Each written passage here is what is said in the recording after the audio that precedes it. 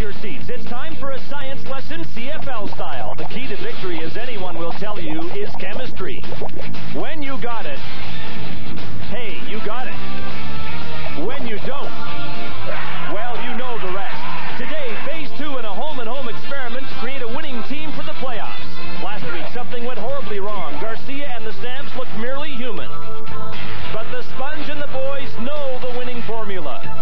Yes, defeat is maddening. Just ask the Riders, but now things are looking good. Narcisse is the catalyst who can make or break the game.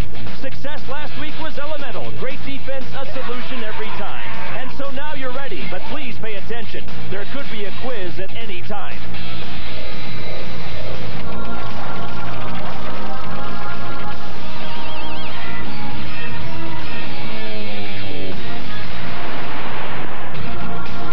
Season championship's been well in hand for some time in Calgary. Now the Stamps would like to tune up for the playoffs, but they're not going to find it easy against the Green Riders, who need a win to get to the postseason.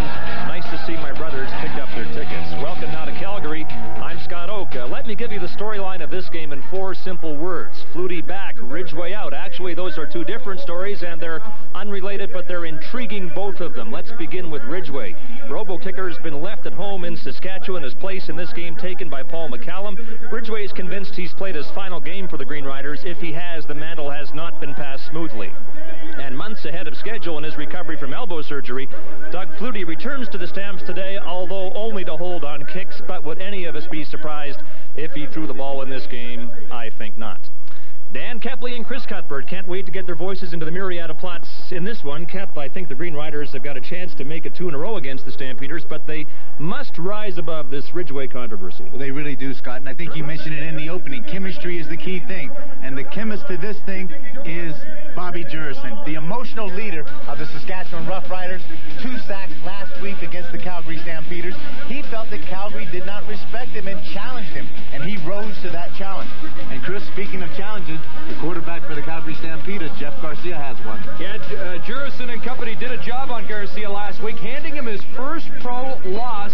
How will he respond today, and will the effect of Doug Flutie returning to the sidelines be a positive one, or just add a little more pressure to the rookie quarterback? Chris, it's about the only game I can think of in which a starting quarterback with an 8-1 record is overshadowed by the snap holder, but that's the kind of shadow that Doug Flutie casts. He'll be the most expensive holder in the game of football. And the BF Goodrich TA halftime today, exercising the demons in this room. The Stamps retreated to it in each of the last 2 seasons, licking their wounds. And we'll hook up with Dave Ridgway in Regina. He's getting as much publicity for not playing as he gets when he's in uniform, but I guess we're helping out that cause, aren't we?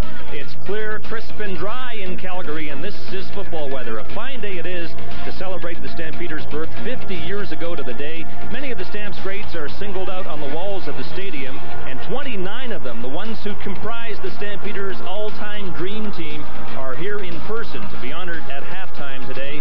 What will have unfolded by then? So let's get started, shall we? Chris?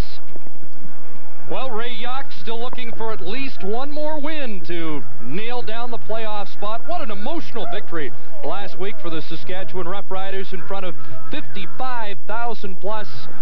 And Yock in that swirl of controversy with the decision to leave Dave Ridgway at home. Wally Buono said his team was challenged last week. He's interested to see how they'll react to the challenge in the rematch this afternoon. Well, he did make the comment that his goal every game and every week was to get better. He said last week we did not get better. It is a challenge to them personally to get better this week.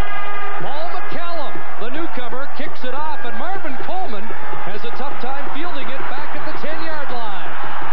Joey Yock in pursuit, and Yock pulls him down from behind. And the Saskatchewan Roughriders starting with that same emotional boost they displayed a week ago. Well, here is Jeff Garcia coming off his first pro loss, starting at quarterback for the Calgary Stampeders. They were held to just 268 yards net offense last week, and Garcia really summed it up by saying the Saskatchewan Roughriders kicked our butts. They challenged them a lot. The Saskatchewan Roughriders rose to the occasion. Jeff Garcia feels it's crucial on 2 key things. 1, get good first down production, and 2, be able to rush the ball against Saskatchewan. First play from scrimmage, they fake to Stewart, and on a roll, Garcia finds Harry Vaughn. And Vaughn's up across the 45, a couple of flags fly.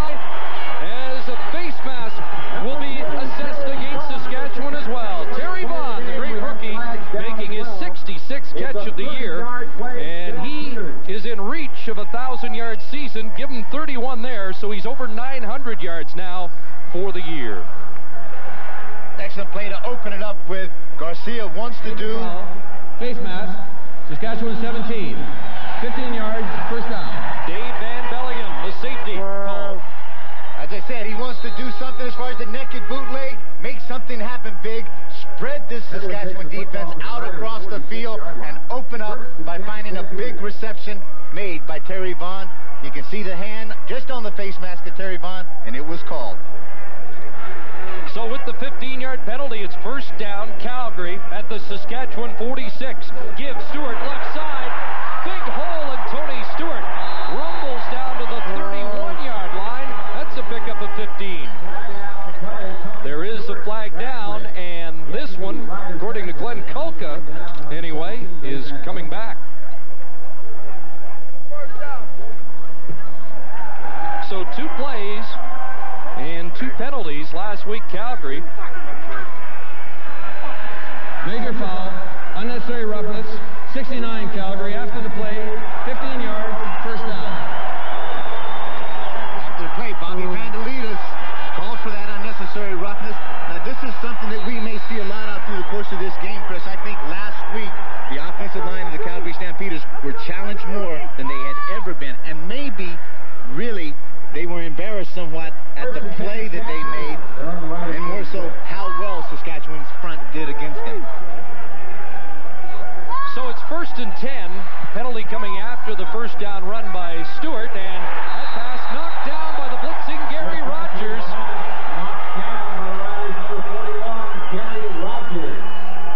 As we check the Calgary Stampeders starting offense, and kept the real focus today will be along that line, as you mentioned. The Calgary coaching staff not happy with the effort last week by a normally very reliable offensive line centered by Jamie Crysdale. Even the receivers came under criticism. As Wally Bono said, his offense did not compete last week at Taylor Field. Second and 10. Garcia, better protection over the middle, incomplete. He was looking for Pee Wee Smith. Garcia's pass intended for Pee Wee Smith, number 86. But it's third down for Calgary. Calgary wearing those special black jerseys for the second time. They wore them on Labor Day a year ago. And this to commemorate the 50th anniversary of the Calgary Stampeder Football Club.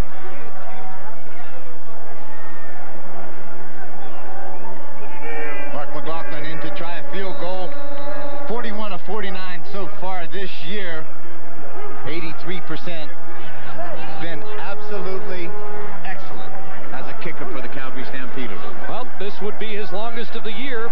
An attempt from 53 yards out with Doug Flutie the holder. 53-yard field goal.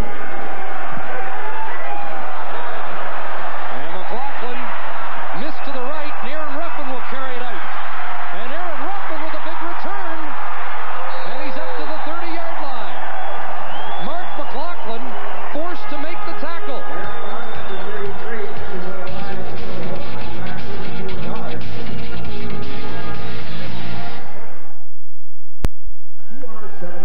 Number 6, Warren Jones, has been the starting quarterback for the Saskatchewan Roughriders in all 6 of their victories this year. Really maturing in his first real opportunity to be the starting quarterback on a CFL team. And last week, he was splendid. 30 of 43, 281 yards against a very tough Calgary defense. Coach Jock paid him a great compliment, saying that he is a talent, he is intelligent, and the one thing that he possesses is his escapability is a big asset at being the starting quarterback. He says he wants to be the man. And Jones under pressure early, and he'll go down. Anthony McClanahan, Marvin Pope putting the heat on Warren Jones. Number 91, Marvin Pope gets the quarterback sack. What Calgary felt they could do if they played good pass defense behind it and forced Warren Jones to just to have the ball, hold it just a little longer, then this front 7 has a great opportunity with speed of that man, McClanahan, to make something happen, and they do it early. Loss of 7, Pope's 11th sack of the year. Jones reversing his field, and now unloading downfield. Elgard, the close closest Rough Rider to the ball. He was surrounded, though, by 4 Calgary Stampeders. And a good opening defensive series for the Stamps. Number 38, Gerald Brown on the cover for Calgary. Ray Elgard, another one of those emotional leaders of the Saskatchewan Roughriders, a guy that doesn't say a heck of a lot. He just goes out there and gives you 100% every time the ball is snapped, and he leads by example. The ever-dangerous Marvin Coleman has dropped deep to accept the punt from Brent Matic. Coleman with a 10.9-yard punt return average on the season, and Calgary should get the ball in great field position. The left footer Matic. It's Pee-wee Smith who will take it across midfield, and Pee-wee dancing down to the 35-yard line. Gene Makowski brought Pee-wee Smith to the turf, but the Stampeders' second possession. Now wait a minute, there is a flag down, and it looks like the Smith return is going to be negated by a penalty. I think we're going to see an illegal block on this, Chris. Holding, Saskatchewan 26 on the run back. Penalty declined, first down. Calgary huddle had gone back to where they thought the ball was going to be scrimmaged on their side of midfield, but they get the good news that the call was against Dave Pitcher of the Saskatchewan Roughriders. So look at the field position Jeff Garcia is going to enjoy, as the ball's been spotted at the 35 of Saskatchewan. Just 3.5 minutes into this one, and we're scoreless. The special teams play is such an integral part in this game, and it helps every time that a guy like Coleman and Pee-wee can get his hands on the ball and give great field position to his starting quarterback. Give to Tony Stewart. They're trying to establish something on the ground early, but Glenn Kalko would have none of it. And he's greeted immediately 31-year-old veteran. number 68 for the Riders. And we'll set Saskatchewan's defense, the 3-4 alignment. Troy Alexander, the rookie, Edmonton native, has done a nice job this year, along with Kulka and Robinson. Bobby Jurison, what a great career, 10 years in the league, and a fine set of linebackers. And a bunch of ball hawks in the secondary for Saskatchewan. Dale Joseph's had a good year with 4 interceptions. Dave Van Bellingham has had 7. Second down, and Garcia's going to pull it down and run for the first down. Oh, he took a hit from Aaron Ruffin, but we have seen in recent weeks that Garcia is resilient and he can run the football. The ability to throw, the option to throw it, if it's not there, this guy can tuck it and get it upfield and pick up a first down. And he runs with some authority. It looks like he's been looking at some of those old Matt Dunnigan films. He runs straight up and tries to run over people and jumps up quickly and sets his huddle. 16-yard gain for Garcia. The Calgary quarterbacks have 641 yards rushing this season. That's Flutie and Garcia combined. And here's Tony Stewart up the middle down to the 10. Stewart, number 21, cracks it to the Behind that offensive line that has been challenged by the coaching staff today. Calgary with only 35 yards rushing last week against this Saskatchewan defense felt it was imperative to come in this game and establish the rush. With this man here, not so much fancy counter stuff, this is a straight line runner. Give it to him and let him take the ball on the dive or the lead and make something happen. 2nd and 2, Stewart again down to the 5, and that will be a Calgary first down. Stampeders on the year are 8th in the league in rushing with just under 100 yards per game. But Saskatchewan vulnerable in that category. They are 10th against the run. Saskatchewan's strength on defense is its passing defense, ranked number 3 in the CFL. First and goal to go, Stampeders. But the Stamps now, first and goal, they've moved it to the Saskatchewan 5, midway through the first quarter. Garcia on the option toss, Tony Stewart to the 2 and drilled back. Gibbs was there, leading the Saskatchewan tacklers.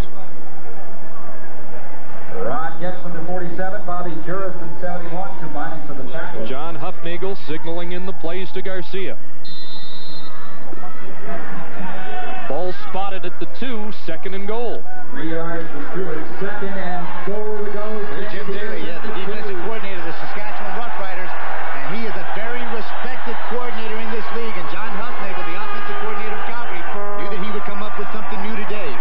2nd down, and they throw it at the goal line, and a good defensive play by Dale Joseph to knock the ball away.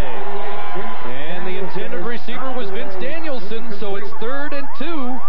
And Garcia's coming off. Mark McLaughlin in the field goal unit coming on. Good quick set, 3-step drop, a little bit of a pick play with Sapunjas trying to cause some havoc, but Dale Joseph does a good job of fighting through the pick and the receiver to get his hands on that ball and knock it down.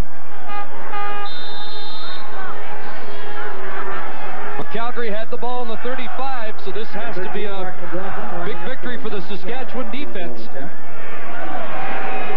Don't be surprised if something sneaky doesn't happen early. Well, Flutie does put it down, and McLaughlin put it through, but with Doug holding, you never know.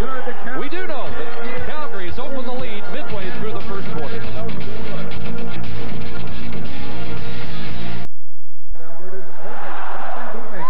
Well, Saskatchewan fans, it's not 55,000 and it's not Taylor Field, but a crowd of over 30,000 on a great day for football at McMahon Stadium. Yes, there are plenty of green and white fans here as well.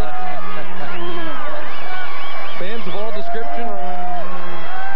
And it's great to see 2 weekends in a row, great crowds like this, and the enthusiasm of these fans. Warren Jones ditches it off, and this is Boyko. And Boyko finds his way to midfield to drop the ball. And Calgary gets it back on defense. Greg Prayers and Dan Payne. There's a mismatch size-wise.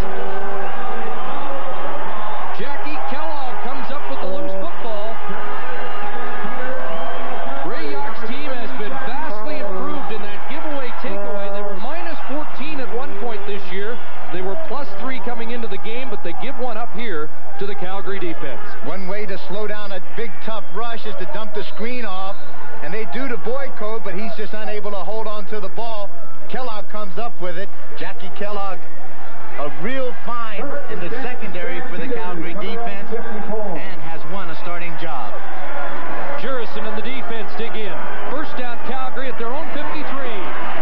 Good protection so far, and a completion to Vince Danielson at the Saskatchewan 50, and Aaron Ruffin's been around the football so far today. Number 24, Vincent Donaldson, and number 21, Boy, Danielson's had a great year, approaching 50 catches on the season, and that really is a backup behind the 2 super slots, Pitts and Sapunjas. And with any other ball club, Chris, he could be a starter. He just happens to be in line behind some great receivers, but he has been very patient, waiting for his chance to show what he can do. And every quarterback, whether it's Garcia or Flutie, has great confidence in getting him the ball.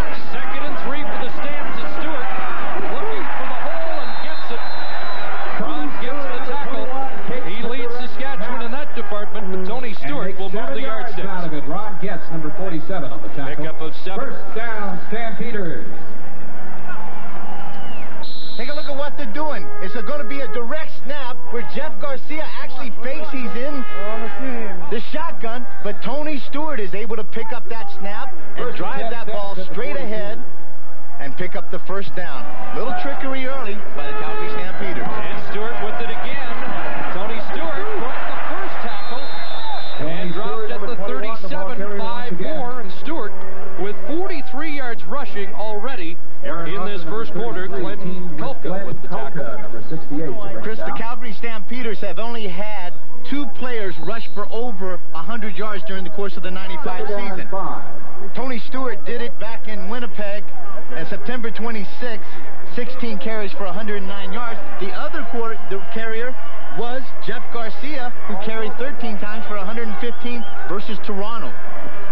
Garcia on 2nd and 5. In trouble, got it away, and has the completion. No catch. And Dave Sapunjas is going to argue the case. And again, Aaron Ruffin in coverage, but Glenn Kulka's mad because he should have had the sack. Well, Garcia showed you his elusive nature there.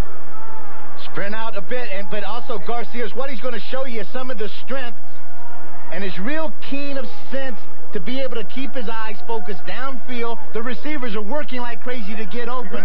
Dave Sapunjas looked from this angle that he made that catch, covered it up, but the official made the call differently. Yeah, a guy who's made 104 on the year can make the difficult catch. That time the call doesn't go Sapunjas' way, and McLaughlin in to try a 44-yard field goal. Plenty of leg, and McLaughlin is good. 4:55 to go, first quarter, 6-0 Calgary. So the first quarter has been dominated by the Stampeders, but just 2 field goals to show for it so far, Kep. Well, this has been a real key to this Saskatchewan team. Their defense has played very steadily through the course of the 95 season, particularly last week against this Calgary Stampeder team. Did an excellent job, pressured Garcia as many times as we've seen him pressured through the course of the 95 seasons, got in his face. Take a good look. Jim Daly taking a talk and having a talk with Ron Gentz, the middle linebacker. Also Dale Josephs on the side. These guys play physical, tough, aggressive defense. The 2 tackles in between, when you have Alexander and also Kulkanel doing a good job of getting a good push up the middle, creating some respect, and that allows Bobby Durson on the outside to usually get a one-on-one block, and he made a lot of things happen. 2 sacks last week. Albert Turner and Aaron Ruffin are deep, and it's Ruffin at his 19. It's by the first man, finds a seam, and Aaron Ruffin with a great return up to midfield, but well behind the return. There are a couple of flags,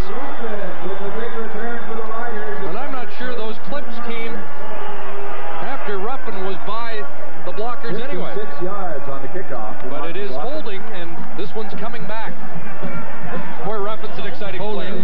Saskatchewan 83, 10 yards, first down. Willie Hinchcliffe, backup receiver. Morayak's team won the battle in the trenches last week, and Dan Payne, Hendrickson, Anderson, Makowski, and Shorts will try to duplicate that feat again today. Rick Walters replaces Darren Joseph at running back today. Joseph with a broken finger is out, and we'll be watching Donald Narcisse, who has had an outstanding year and leads the CFL in receptions. But this is the other wideout, Albert Turner, up to the 35, gain of 5, but penalty markers down. This is a pattern that Don Narcisse called a lot of last week against this same Calgary defense. Wally Bono paid him quite a compliment and said, this guy is a tough receiver. He will catch the ball in traffic, and he can make something happen after the catch. Saskatchewan 15, 15-yard penalty, first down repeated. Tough first quarter for Bruce Boyko. A fumble and now the clipping call. Will Johnson is the big man on that defensive line. He and Marvin Pope now with 11 sacks on the year. Alondra Johnson's had another all-star season, the leading tackler on the Stampeders. Jackie Kellogg, the newcomer to the secondary, has a fumble recovery already in this football game. There's Big Daddy. First and 25, and Warren Jones directing traffic, and they take too long. Albert Turner was the only man in the backfield, and Warren's got to settle things down here. Saskatchewan number 6, 5 yards, still first down. Hey, Kep, last week it was Calgary having trouble with the noise, and the McMahon Stadium fans giving Ray Yock's offense a taste of its own medicine. Well, a little bit of payback. It all takes place in the CFL. But Chris, when you take a look down here and see what the Saskatchewan offense is trying to do, it looks like a copy picture of what the Calgary Stampeders does on offense. Warren Jones steps up and fires, and Ray Yock has it. Ray Elgard, 39-yard line. Elgard has the first down. That's, well, let's see. He's going to be close. He's within a yard of the first down. Before Jackie Kellogg, number 3, tripped him up. Well, the old pro Elgard, 36 years of age, with his 50th catch, and that's the 10th straight year that Elgard has had at least 50 catches in a season. It'll give CBC something to talk about here in Calgary. It's amazing how quickly Ray Yock got out of that uniform and got back in that coaching gear on the sideline, but that just shows you some of his quickness. Oh, I deserve that. Rick Walters at 2nd and 1, broke the tackle, broke another, and gets outside. And there'll be an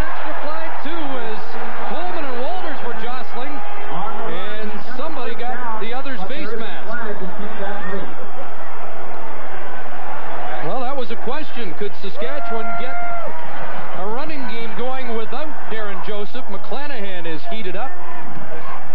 Darren Joseph, And the he did face mask is against Rick Walters on that tackle being made, but it would be after the first down was made, so from the spot it'll take it back. Greg Knox just gets run Major foul. right over. Face mask. Saskatchewan, after the first down was made, 15 yards, first down. so the first down stands, but they'll mark it back at the 35. Darren Joseph shattering a finger during practice this week is expected to have it operated on. Riders first and 10. Rick Walters, being around the team through the course of this season, knows the system, and actually after that last play shows that he can make things happen. Well, Elgard can't bring this one down. And it'll be second down. Judge pass intended for Ray Elgard, number 81, couldn't squeeze it. Alondra Johnson in the middle of it. Alondra Johnson, 51, defensively. Well, he's had a great year again. Wally Bono, very complimentary today about his consistent effort. Not just this year, but over the last few years. He's led this team in tackles for 5 straight seasons. And he's the heartbeat of this defense. He's the emotion that gets guys fired up. Here come the Stamps. Over the middle and a drop pass. Flags down, but Albert Turner Pass intended for Elgard. dropped one that was delivered just a bit behind him, but Jones was under the gun. Holding against Saskatchewan. Holding, Saskatchewan number 65. Penalties declined, third down. Pete Shorts, the import offensive lineman, with the holding call. And Saskatchewan will have to kick it away. Take a look right at the top of your screen as Marvin Pope is able to beat Pete Shorts to Number the 13, Brent inside. Savage, back near zone 20. Just as Pope went by, Shorts decided to tackle him. Scott Henderson tried to come out there and help, but it was too late. The penalty had already been called. Marvin Coleman, the only man Just back for one Calgary. man back for Calgary. That's Coleman, awaiting the punt of the former Calgary Stampeder, Brett Matic. Coleman can't field it. And this one bounces back to the 25, and Coleman just has to down it there. 2:09 to go in this first quarter, and that was a 50-yard Brett Matic punt.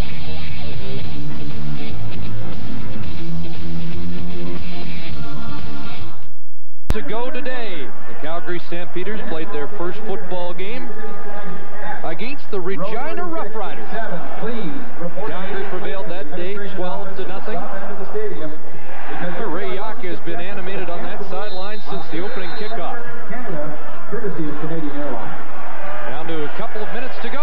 First quarter, 6-0 for the Stampeders. Here's the hitch screen out to Terry Vaughn.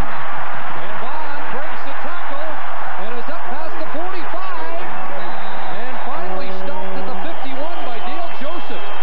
That's the second big gainer to Terry Vaughn today. 26 for Vaughn that time. For the Calgary Stampeders, it's a 26-yard play. Dave Van Bellingham, number 7. Just a hit screen. Let's let it run and let's see what happens here. A play that the Saskatchewan Roughriders did a lot against the Calgary Stampeders last week. Again, payback's a little bit of a treat for the First and 10. Calgary offense. 51. And Terry Vaughn making a lot of things happen after he catches the ball. First down at the 51. And it's a swing pass to Stewart, who cuts it back. Another big hole. Tony Stewart caught from behind by Dale Joseph. And Garcia's got them going here. Check that, Donaldson on the tackle. 26 yards for Stewart that time. Final minute, first quarter. And the Stamps offense has been moving at least down to the deep part of the Saskatchewan territory. They haven't got it in the end zone yet, but from the 20 to the 20, they've been very effective. It comes down to execution, and when Jeff Garcia has the time to execute, he makes things happen. The offensive line doing a good job. Over the middle, up for grabs, and it falls incomplete. Dave Sapunjas went up with one hand to spear that one. Couldn't bring it down. Incomplete. Good look at Gary Rogers and Ron Getz, the two linebackers, having a little talk of what went on in that zone coverage, making sure that they get their assignments correct. Gary Rogers, 6'3", 225 out of Vanderbilt. Good look at Ray Elgard on the sideline. Second and 10, Stampeders. Boy, he must have been thrilled with last week. That tremendous scene at Taylor Field, but they still need one more win to ensure a playoff spot.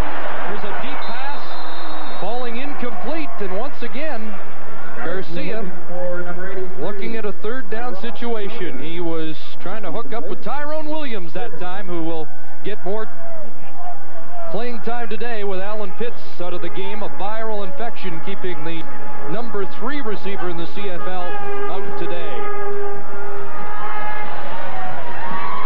So Mark McLaughlin is called upon for the 3rd time this afternoon.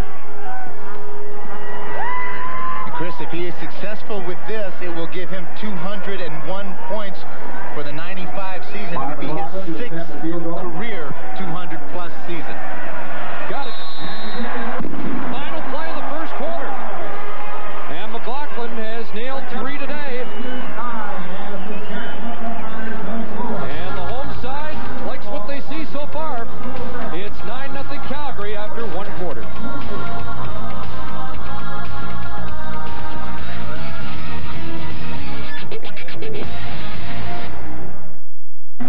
Gorgeous autumn afternoon in Calgary. Dusting of snow overnight, but perfect football conditions, and looks like a couple of products from the Dan Kepley hat shop.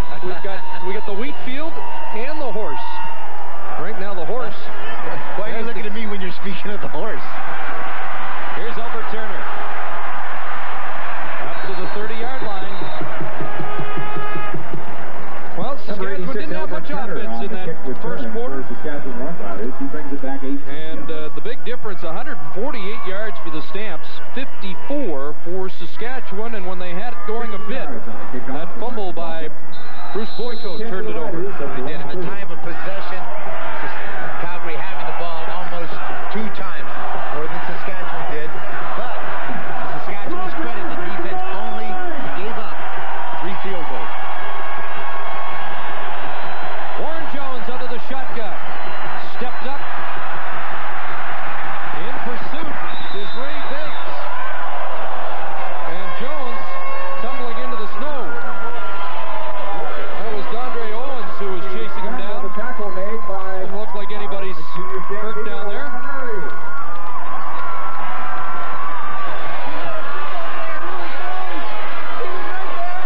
That young lady just recorded her first tackle.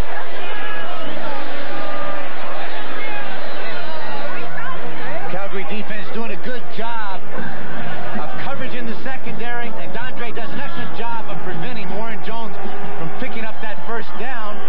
The snow and a fan ends up making the tackle. She did a good job getting him down by the ankles. She got low. She's got potential, I think. Second down, Jones in the flat, and that's an incompletion. He was looking for his favorite receiver, Donald Narcisse. Hasn't caught one yet today, but 108 on the season. Gene Mikowski, the right tackle, showing a lot of problems as far as being able to keep Alondra Johnson right at the line. If you set quickly, get your feet up underneath you against some of these guys, you're able to slow down the rush of this tough Stampeder defense, and that's going to allow Warren Jones a little more time to hopefully complete some passes for Saskatchewan's sake. Matic kick, and Pee Wee Smith got tied up there a little bit with Marvin Coleman. Joe Toth with the tackle for the Roughriders. Just a 34-yard punt by Brent Matic.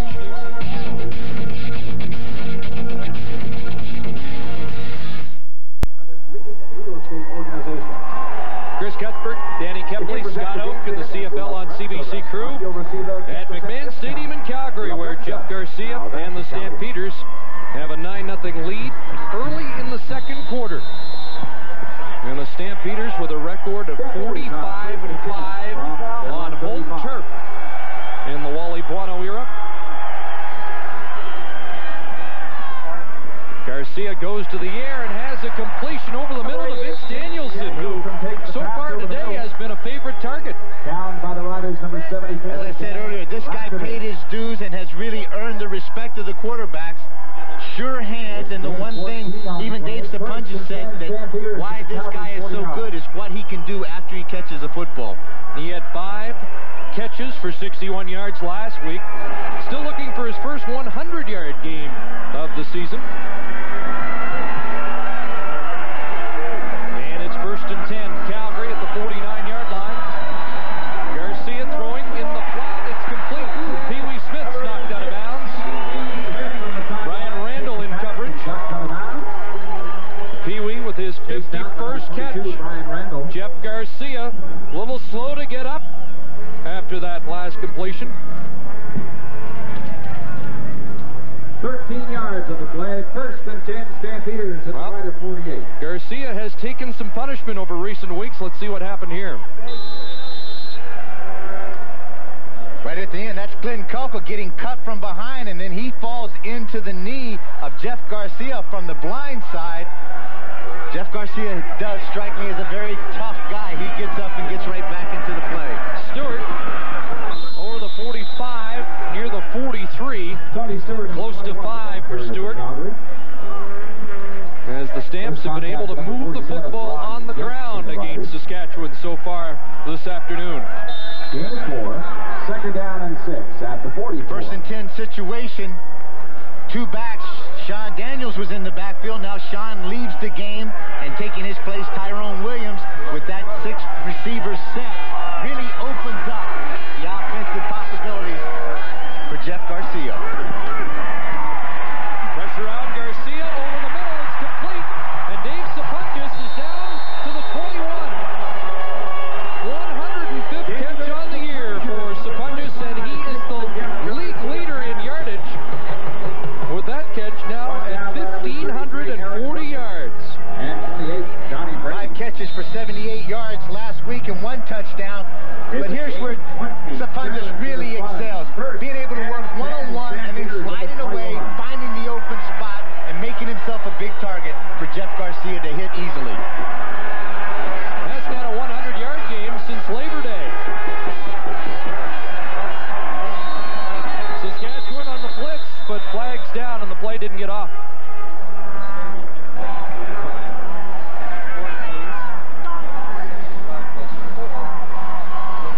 Time count violation. Calgary number 7, 5 yards, still 1st down. So they'll move it back to the 26. 1st and 15. And it'll be 1st and 15 as Garcia takes the signals from Hufnagel. Jim Daly's Saskatchewan defense shows a lot of different alignments, a lot of different formations. The dime back, 6 defensive backs, really trying to make Calgary think. Swing it out to Stewart, and that time Ron Getz wasn't fooled a bit. He met Stewart right at the line of scrimmage, and it'll be 2nd down and 15. Well, Hufnagel talked about the recognition problems Saskatchewan can produce. And speaking of recognition, Ron Getz does a good job of recognizing that little swing pass, then using what he possesses, great speed and quickness and anticipation to get to the play and make it happen short of a 1st down. 2nd and long. Yeah, they gave Stewart 1, 2nd and 14. And they're going deep, looking for Tyrone Williams, incomplete. Number 83, Tyrone Williams in the end zone, trying to chase down Garcia. Terrell Ulmer trying to stay with Williams. The pass overthrown. Brings up 3rd down, and once again, Mark McLaughlin, who has kicked 3 in 4 attempts already, comes back. The Calgary Stampeders have had chances today to put this one out of reach early, and Saskatchewan's defense has stiffened down deep. Jeff Garcia probably got hit 15 or 16 times during the course of last week's game. Those big 5 horses up front doing a good job of giving him time and protection. From the 32-yard line, McLaughlin is good again. He's 4 for 5, and it's 12-0 Calgary.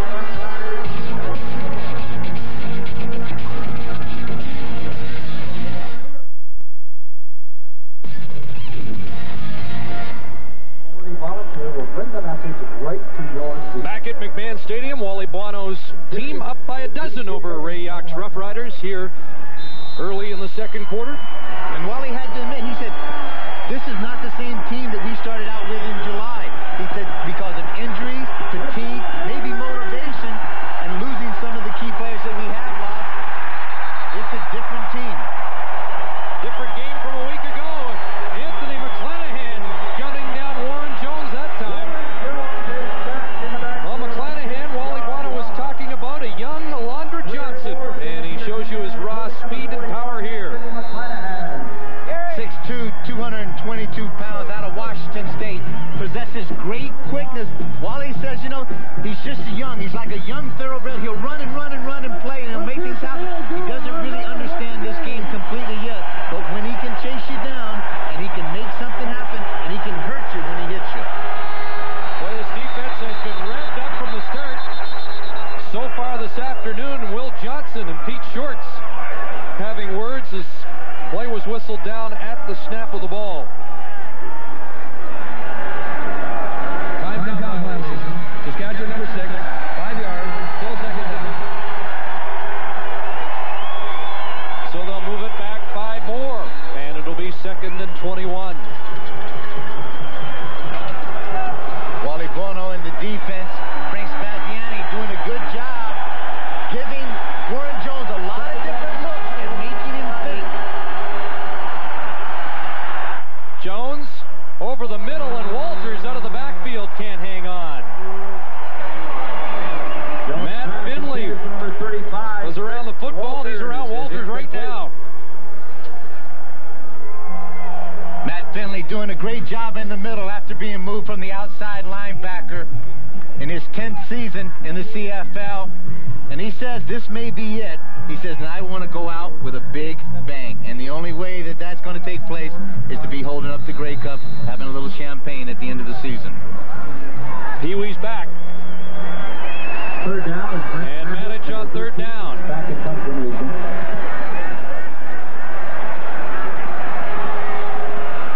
Smith from his 44 got through the hole and got across midfield. And the Stampeders have had great field position. Saskatchewan came up with the ball, but after the whistle. Number 1, Wayne Cole was tackled on a 42-yard play. Canadian Tire has guaranteed low prices every day on Motomaster batteries, so you can get one whenever you need one, and you won't get left out in the cold. Well, kept so far, it's been all Calgary. They haven't pushed it into the end zone yet, but that Saskatchewan defense has been on the field an awful long time in this first half. Bobby Durson, again, as I mentioned in the opening, 2 sacks last week, has not been seen in the backfield of the Calgary Stampeders so far in this first half. Tony Stewart, the ball carrier, down to the 50. Pickup of 2 to 3. But Chris, it really is a tough situation. This Calgary team has gotten so good the past few years. They've jumped out so far ahead in the race. After a while, clinched the first place position. Then all of a sudden, now you're trying to figure out each week, do you go out there and play for pride? Do you play for self-improvement? What do you play for? But now it's getting down to the real part of the season, the playoffs, where they have to be able to turn it up for 60 minutes to be able to win in a playoff situation. 2nd and 8, and another time count violation. They'll mark it back 5. Calgary number 7, 5 yards, still second down. Well, Wally Bono had an interesting point today. He's not sure there's a connection with playing well or not playing well today or next week, and how that relates to the playoffs. And the reason he felt like that was the playoff game against Saskatchewan last year. They totally dominated the Roughriders. He thought they were as ready as they possibly could be for the Western Final, and then the BC Lions came along. Garcia on a roll, in trouble, and Garcia down. Lost the ball. Saskatchewan needed a break, and they get one. First turnover by Calgary as Garcia comes up limping and without the football. One of the first times that we see a lot of heat turned up on Jeff Garcia as he tries to sprint out, moves the pocket.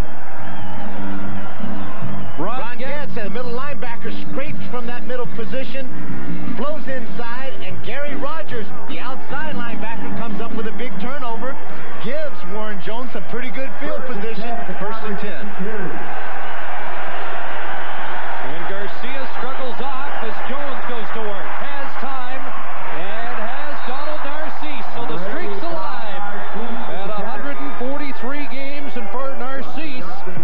catch number 109 on the year. It's a gain of 13 for the Riders. First and 10 from the Calgary. The most popular rider. He may be one of the most underrated wide receivers ever to play in the CFL. 143 consecutive catch games. The last 2 games coming in here, he has caught 24 passes for 216 yards and 3 touchdowns. First down, Saskatchewan.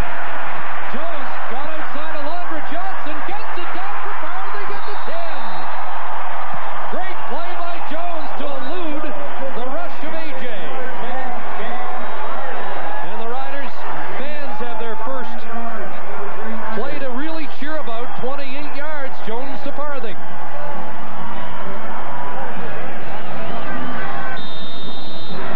Take a look. This is going to be the heat that's going to come right from this side. Now, I want you to watch very closely. Watch the arm of Warren Jones as he fakes. Now he gets the defender up in the air, buys a little more time. Here's Jones quickly for Elgard, and it was tipped. Elgard awaiting the pass. Thought he had a sure touchdown. But Gerald Vaughn got his hand on the football. Man, it's second down.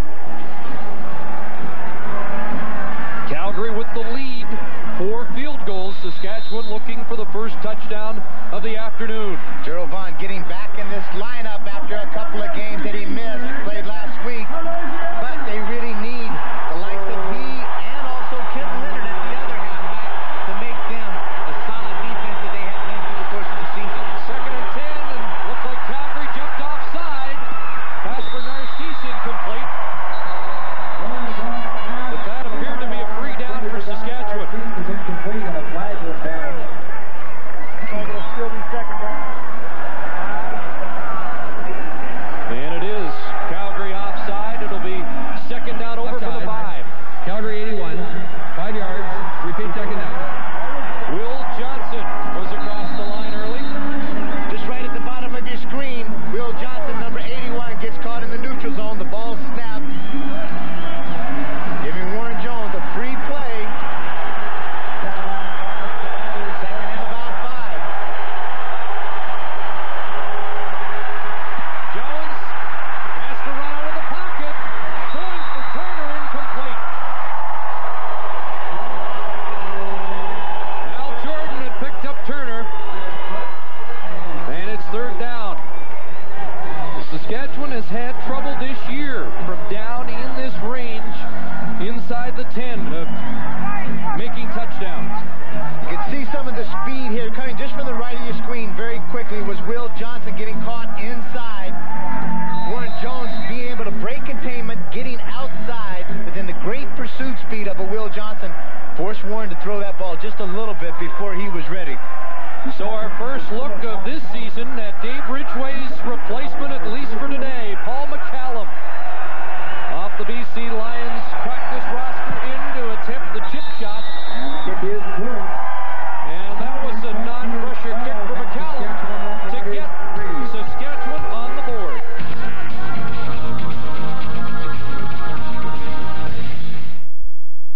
Row 18. Saskatchewan Roughriders on the board. Late first half, it's 12-3. Well, if you're going to come in at a pressure cooker like this Dave Ridgway controversy in Regina, I think you'd want to start with a 12-yarder, wouldn't you? Well, you want to start with something that you can have some confidence in doing.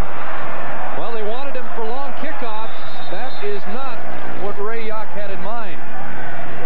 Well, and I think if we're going to be honest about some of the controversy that we talked about, one of the things that Ray Yock may have been disappointed with is Dave Ridgway's distance on his kickoff. He said the ball was probably landing around the 15 or 20, 25, giving an opportunity for pretty good field position first and 10. That's why they felt it wasn't his field goal kicking at all, from what I can understand and gather. McCullough, maybe a younger leg, maybe a stronger, obviously a younger leg, but maybe a stronger leg, was able to kick off. The first kickoff that he did make was a very deep kickoff. This one he was trying to do a little too much. Let me ask you, what kind of effect does it have on a football team when a 10 to 15-year veteran, regardless of position, is left off the roster at this point in the season? Chris, it has a major effect, and it really asks the teammates to be able to rise above it and take the blinders off and be able to see maybe the larger picture as opposed to just a smaller picture of what's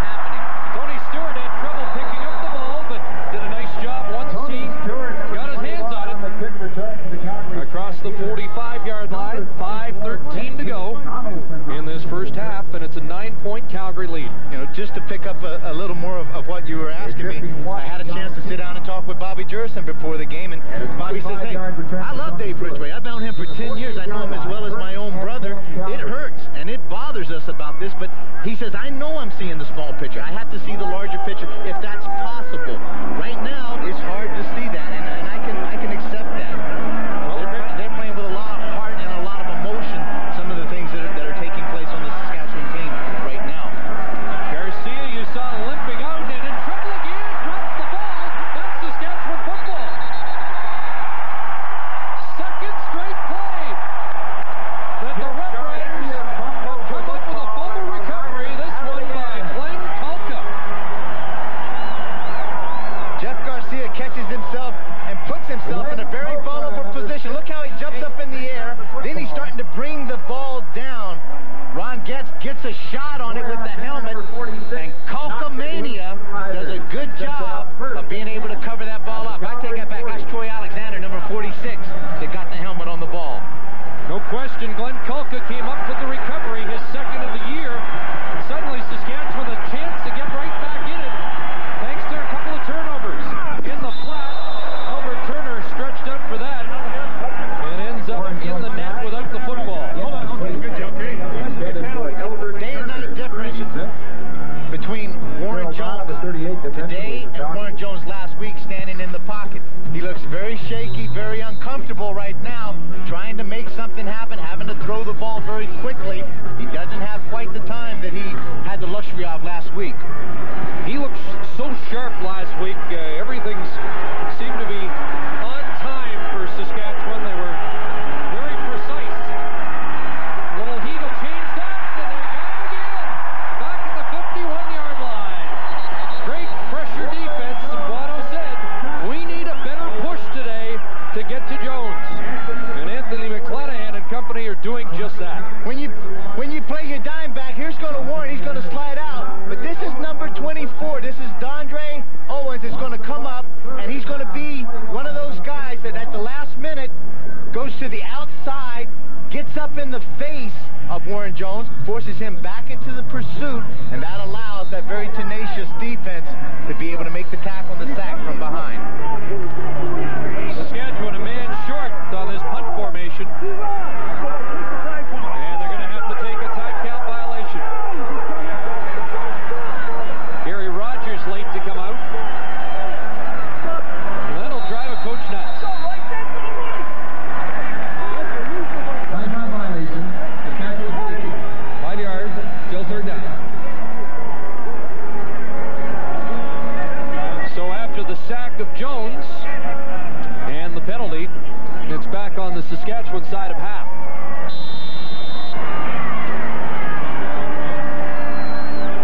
10th penalty of the game for Saskatchewan.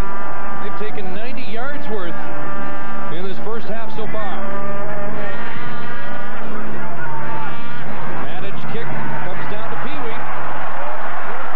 Flag down as Smith is stopped at the 36. 3:29 left in the first half. 4 field goals for Calgary and 1 place kick for Saskatchewan. The illegal block against Calgary. We'll listen to the call. Illegal block. Calgary 29. 10 yards, first down. Craig Brenner called on the illegal block that time.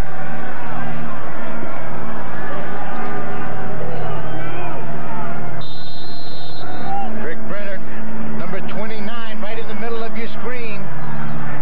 Lines up one of the Saskatchewan coverage men and puts it right in the middle of the back. Last 2 plays for Garcia have been fumbles, and here they come again. Rogers gets him before he can even hand it off. I don't see a flag. That was either perfect timing or was Rogers just a step offside. I'd like to have another look.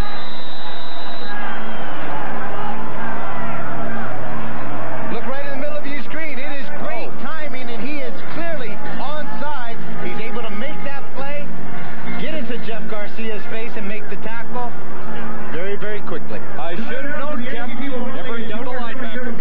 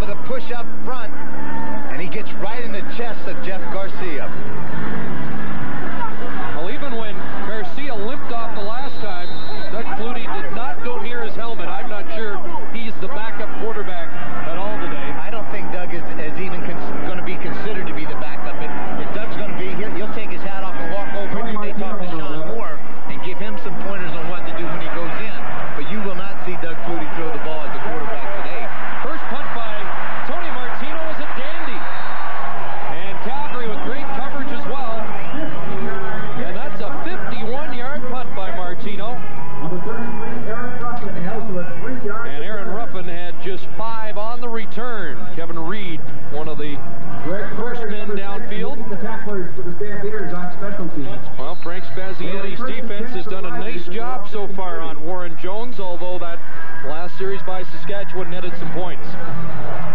The Italian connection, Frank Spaziani, Bob Spaziani, and also Wally Buono are all there working together on a very tough defense. Here's Elgin. Big Ray took a leg. Gonzalo Floyd finished him off with Will Johnson underneath. Yeah, you go into Bob Vespasiani's office and he's got those big posters of The Godfather 1 and 2. There's just a couple of things I want to talk about here too. You come on in and we're going to speak about this. You know? He's pretty good about it. Didn't know Elvis was Italian. Well, you wouldn't test him, but he has been around this league and he's been around the CFL, and Bob Vespasiani has seen it all. 2nd and 6, looks like Calgary jumps. And a completion for a first down pending the penalty to Donald Narcisse.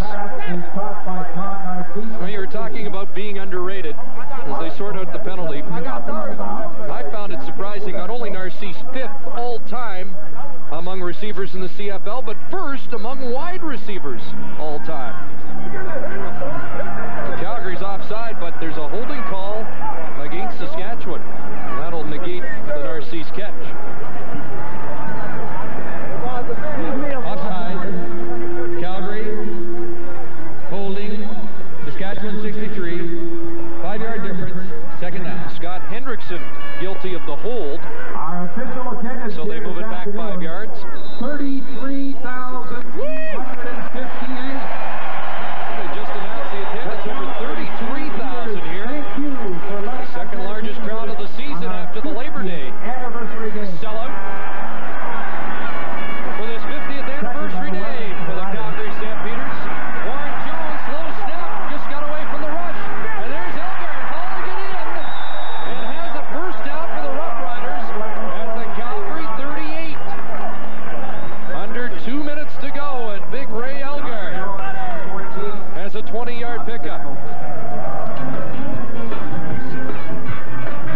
Ray Yock talked about his escapability and then the composure to set his feet, get his shoulders square, and find the sure-handed Ray Elgard down the field to keep this drive alive and keep possession of the football. Saskatchewan down by 9. Jones in the flat. Is that timing pattern to Narcisse? That's been run to perfection for 9 years with Donald Narcisse in the Saskatchewan offense, and the timing perfect with Warren Jones. Donald Narcisse being a member of a very elite pass receiving club right there. 600 receptions or more. You can see it being led by Ray Elgard. And Narco with 2 catches today, 634. Yeah, he could be number 3 all-time by the end of the year. Flag down. And another flag down as Narcisse was bumped by Coleman before the ball got there. So 2 different infractions on the field. We know one's against Coleman. One came from the back, Judge. That should be the interference call, but also the head linesman threw a flag to see whether it's offside Calgary or possibly illegal procedure against Saskatchewan.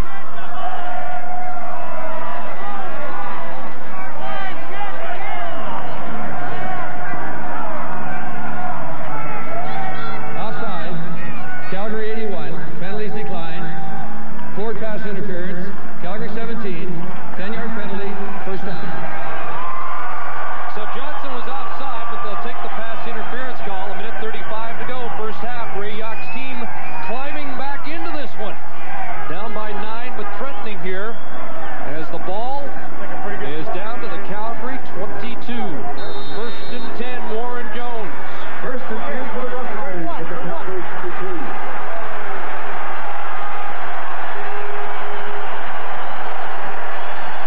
Walters the lone man in the backfield. Jones with time. Elgard the catch, but a flag down, and this one coming back. Ray Elgard, number 81, makes the catch. Tell you what, though, Kep, I like the fact that Ray Elgard's becoming a more important part of this offense again, because he was ignored. Holding. Saskatchewan 66, 10 yards, still first down. Mike Anderson. Big Mike Anderson, 12-year veteran, playing his 204th consecutive game. Getting called for this holding.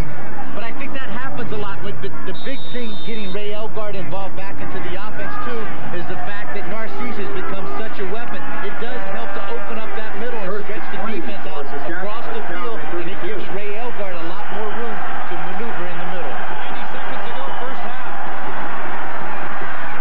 And here's Rick Walters, and he's tripped up. There's Alondra Johnson. How many times have we seen him make that kind of defensive play?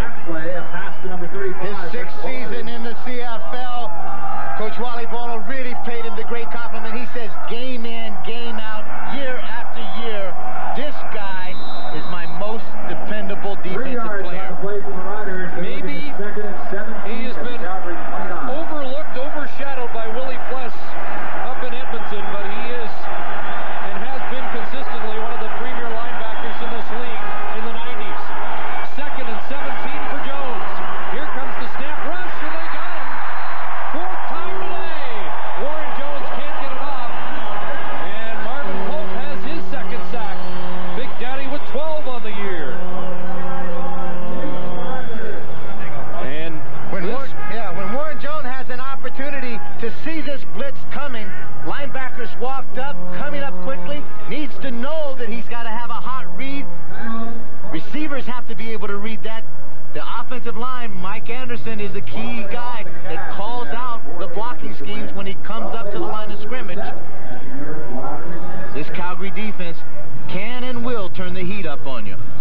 so it's 3rd and 24, and the Stampeders, with 1:03 on the clock in this first half, have called a timeout.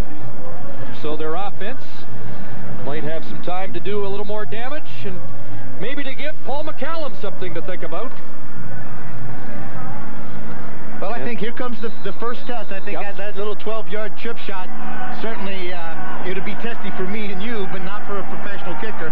But let's see how he holds up on his first attempt. That was the warm-up. This from 43 out. And give him credit. Paul McCallum has hit and cuts the lead to 12-6 as we join Scott. All right, Chris, should be surprised the pressure of 14-2 team finds itself under. Stampeders playing so well on the regular schedule created great expectations they failed to meet in the playoffs in each of the last 2 years. Still trying to deal with it, they are, and we'll look into that at halftime. And Dave Ridgway joins us from his home in Saskatchewan to talk about his unfortunate circumstances 14 years into his career. That's all coming up on the BF Goodrich TA halftime report. Well, the Saskatchewan fans are cheering a comeback by their team in the second quarter. And everywhere you go across the country, the green and white well represented. Dan Farthing's got a fan club here. Just a reminder, football fans, the Calgary Stampeders will be putting on guys with green hair. I don't think there's anything like a Saskatchewan Roughriders fan. I mean, they are true. That green hair may be natural. You just never know. But back to McCollum a bit. He played with Saskatchewan last year, and he was 11 for 13 during the change when he was kicking over in Regina. So he's doing all right. He's 13 of 15 now. 58 yards on the kickoff, a 20-yard return. Dan Rashovich, another one of those great veterans, 12 years in the league with the tackle, and Garcia comes out with 54 seconds to work with. They'd like to expand that lead before halftime if they can. 1st and 10, Stampeders at their own 37. This Calgary offense operating without Alan Pitts today, out with a viral infection. And he had a bit of a hamstring problem. I think they just a good time to let him rest. Going to Sapunjas. Well, you may not have Pitts, but you got 25, and boy, is he dangerous. 27 yards on that one. Aaron Ruffin was in coverage, and I don't think he felt Sapunjas had control. Well, I think he got the benefit of the doubt that the catch was made so quickly, they hit the turf so quickly, that they're saying that the turf caused the fumble. Obviously, it can't, so therefore they give him the completion. And now Garcia just gets it away, and this time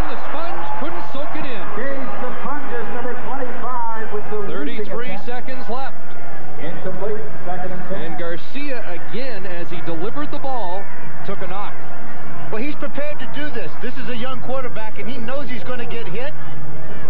Number 47, that's Ron Getz, the middle linebacker, comes and just plants it right in the middle of Garcia's chest. But he throws almost a perfect ball. Shaky start for Saskatchewan, but they've given Calgary all they can handle in this second quarter. Second down. Over the middle and off the fingertips of Terry Vaughn. So it'll be third down. And at the 46-yard line, Mark McLaughlin will come on, facing a 53-yard attempt.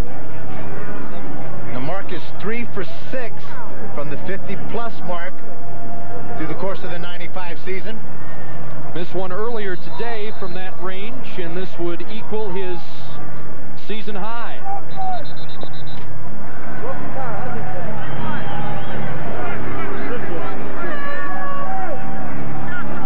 Well, actually, it'll be a 52-yarder. I don't know if that makes it any easier. Not much wind here at McMahon Stadium today, so this is going to be all leg.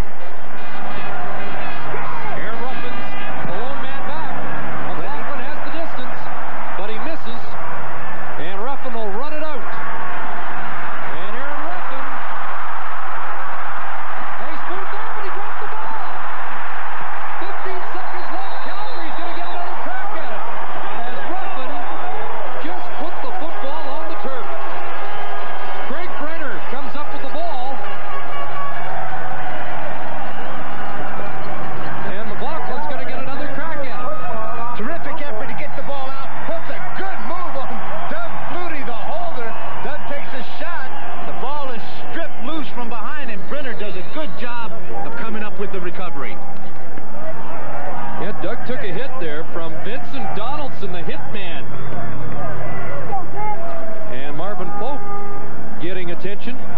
Marvin Pope, number 91, the injured So Mark Stampeders. McLaughlin, 4 for 6 on the afternoon, is going to get a 7th attempt in this first half, thanks to the fumble by Ruffin.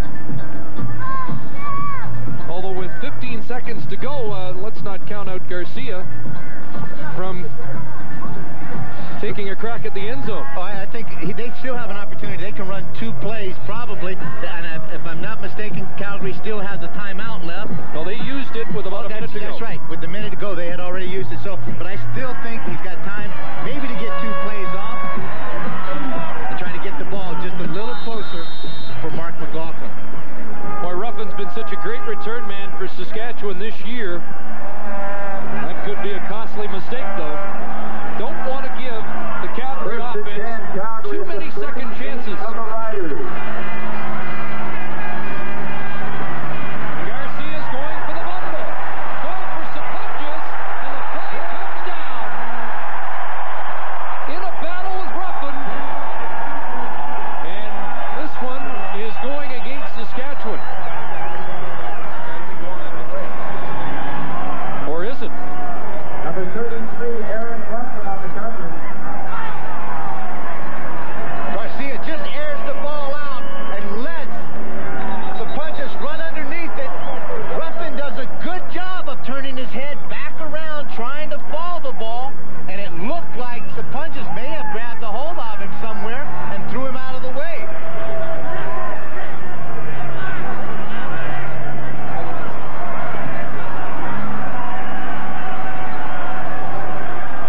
Well, Dave's heated up. I'm not sure what the call is. Dave Yule's going to Fourth sort pass out. interference, unintentional, Saskatchewan, 10-yard penalty, first down. Oh, that's the call. Non-intentional, so it's just 10 yards instead of down by the goal line. And Ray Yock and the Riders get a break. Penalty takes the ball over the Riders' 28-yard line. 9 seconds to go, Chris. Still the time for one more play, then bring on McLaughlin. At the 28.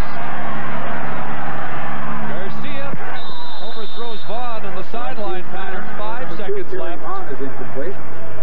And McLaughlin comes out.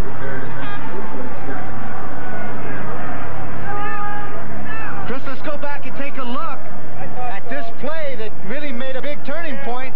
Ruffin doing a good job. There's some contact made. He does an excellent job, I think, of getting his Pun just grabs a hold of him. I don't think there's any pass interference call there.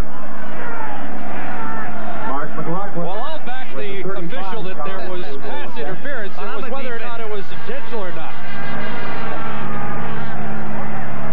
You're from the old school that if there's no broken bones, there's no foul. No blood, no foul. Absolutely. But Mark McLaughlin has kicked another field goal, and it's a 9-point lead, and Aaron Ruffin will think about the fumble that gave Calgary a chance to put 3 more up.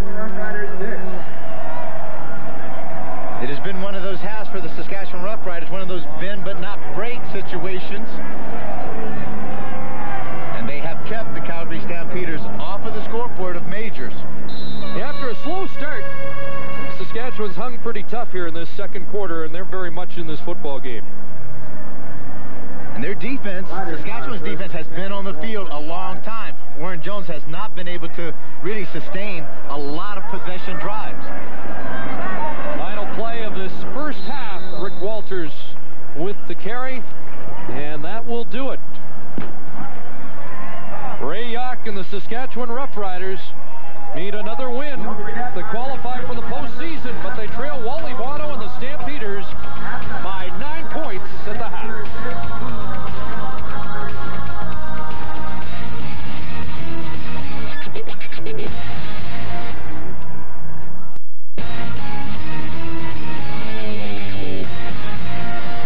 Welcome to the BF Goodrich TA halftime. Now, here's your host, Scott Oak. Through 30 minutes in Calgary, Stampeders lead by 9 at field level. They're just now getting ready to march out the Stampeder Dream Team. These are the 29 players, past and present, voted by Calgary fans to be the best Stampeder players ever. The football credentials in this crowd are unmatched. There are MVPs, Grey Cup champions, and Hall of Famers. They've got every era of Stampeder football covered, from the 40s through to the 90s. Put them all together in their prime, and who could beat them? There isn't a player in the game today who wouldn't cringe at the prospect of being thumped by middle linebacker Wayne Harris, and he thumped lots of them in the 60s. Larry Robinson kicked field goals and made the team as a defensive back, the one who still leads the Stampeders in interceptions. John Helton had 9 brilliant seasons in Calgary, an all-star in every one of them from 69 to 78. Tom Perzani was the go-to guy here from 73 to 83. He turned defenders inside out. In 75, Willie Burton was named the best player in the land. Give or take a James Sykes, the Stamps haven't had as prolific a rusher since. Terry Irvin is representative of a Stampeder tradition of standout defensive backs. The tradition includes Ron Hopkins, although he earned all-time great status for his work on kick returns. 6 members of the Dream Team are still playing. Will Johnson has been around only since '89, but he's the Stamps' all-time sack leader. Darrell Hall did enough in 3 seasons with the Stampeders from 90 to 92 to be named one of their all-time great defensive backs. You needn't imagine Dave Sapunge is in his prime, because that's exactly where he is, along with Alan Pitts, both of them already over the magical 100-catch total this season. And for a no-brainer selection, quarterback Doug Flutie. He's only been here since '92, but he's already all-time everything. Doug Flutie, one of 5 current Stampeders voted to the Dream Team. Apparently only one other quarterback even got a vote. Current Stamps are used to winning, aren't they? 14-2 through 16 weeks. And life should be good for any team cruising atop the standings, as are the Stampeders, unless you're tortured by recent history. The Calgary locker room should be a happy place, but there are demons here that need to be exorcised. Demons from each of the last 2 years. Touchdown Lions! BC's going to the Grey Cup! 2 years ago when Edmonton came here and beat us in the Western Final, and the Grey Cup was held here, and they came and used our locker room. They were the home team in our locker room. You know, that was a terrible feeling. You know, all I can say is that, you know, I honestly believe that we have learned and we strongly feel something from the last couple years which will enable us to get over that hump this year. Losing in the West Final in both '93 and '94 has only increased the pressure. A 3rd straight playoff collapse would be catastrophic. Does the phrase apocalypse now mean anything to you? It's like a noose that just keeps getting a little tighter as you get to the end of the year. This is something that this team has had to live with. It's a team that Larry Rickman has said was built to win championships. And And so the question is, have the Stamps, most of whom have lived through the last 2 years, learned anything? Anytime you play playoff football, there's pressure. Now, obviously, we understand what transpired over the last couple of years. I think the players are very sincere in their efforts to go out there and get to the Grey Cup this year. You can't be cautious. You have to go out and expect to win every game, and this team does. And we're not expecting to lose. We're expecting to win. But playoff losses in each of the last 2 seasons have almost made Calgary fans forget the Stamps won the Grey Cup in '92. Late season losses in both '93 and '94 almost seemed to be a bad omen. The Stamps suffered one last week, but in the rematch today against the Green Riders, they lead by 9 through 30 minutes. The BF Goodrich TA halftime report will continue in just a moment.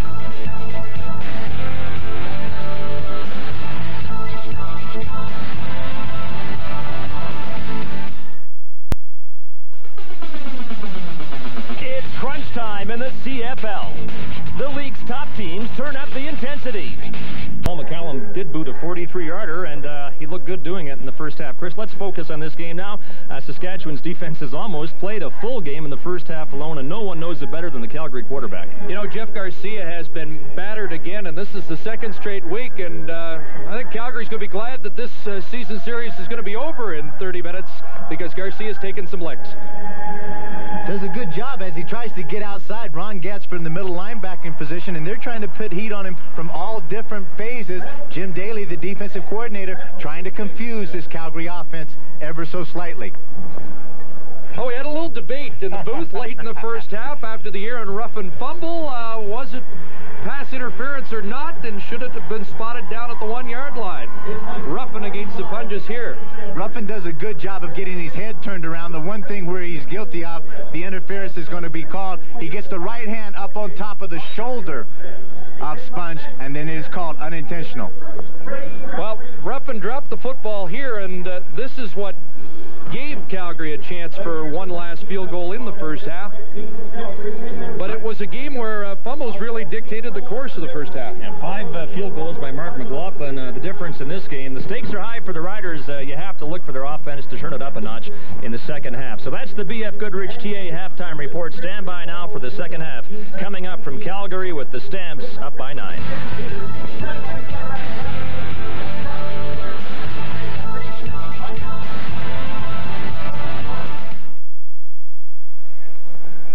Back in Calgary, moments away from the second half between the Stampeders and Green Riders, and with us now is one of the charter members of the Dream Team, just honored at halftime at field level. John Helton joins us. John, congratulations on your selection. Thanks a lot, Scott.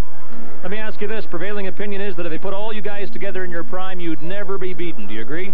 Oh, there'd probably be a bunch of all-stars on the other team that have something to say about that. So, and of course, we wouldn't all fit. So we might lose a game in 10 or 15 years.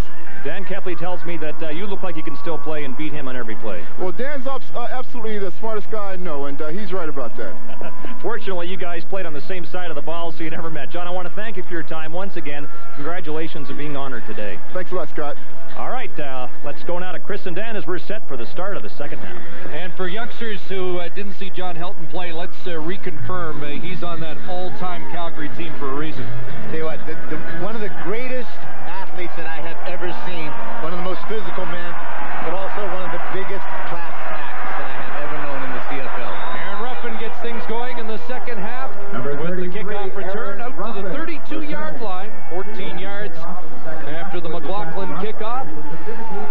And the Saskatchewan Roughriders start this second half at McMahon Stadium down by 9, and they have not won here at McMahon since 1989. And Tom Burgess will start at quarterback in the second half. So Burgess will try to give Saskatchewan a different look on offense, replacing Warren Jones. Burgess over the middle to Rick Walters to get things going. Now at quarterback for the Roughriders. And a completion to the 37-yard line. Alondra Johnson, the tackle. And there are the numbers for Tom Burgess on the season. It's a gain of 5 yards. Only 6 touchdowns, 10 interceptions, but I think this is a good curveball to throw at the Calgary defense right now. Warren Jones did not have great success with possession drives. This gives him an opportunity to stand on the sideline, take a look at what this defense is trying to do to the Saskatchewan offense,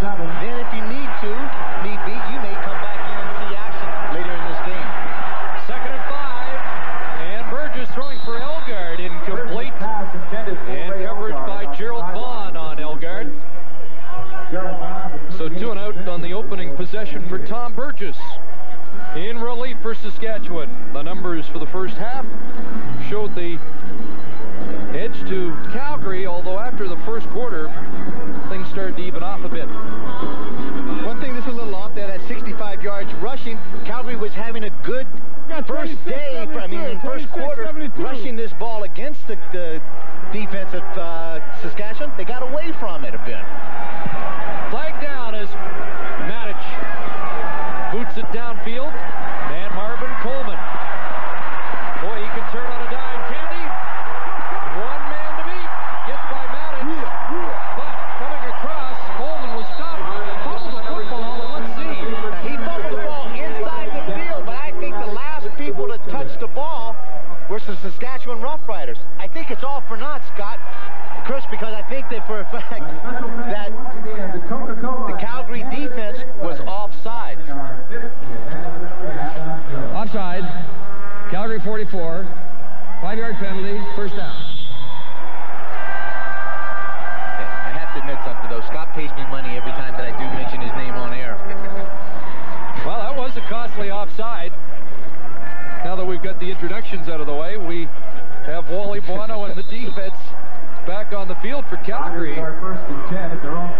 So a costly offside penalty negates a big punt return for Calgary and gives Tom Burgess another crack at it. Draw play, and Walters finds some room, and he's up near midfield. Tripped up by Gerald Vaughn. But Walters has a first down, a run of 12 yards. He came into the game with just 5 carries, 36 yards on the season. Out of Simon Fraser University, and Tom Burgess, whose last action was against Baltimore, and it was a good game for Burgess, 26 of 44, 278 yards, and a pair of touchdowns. Throws the out, and there's Elbert Turner working against Al Jordan. It's another first down for the Saskatchewan Roughriders, and Turner is slow to get up.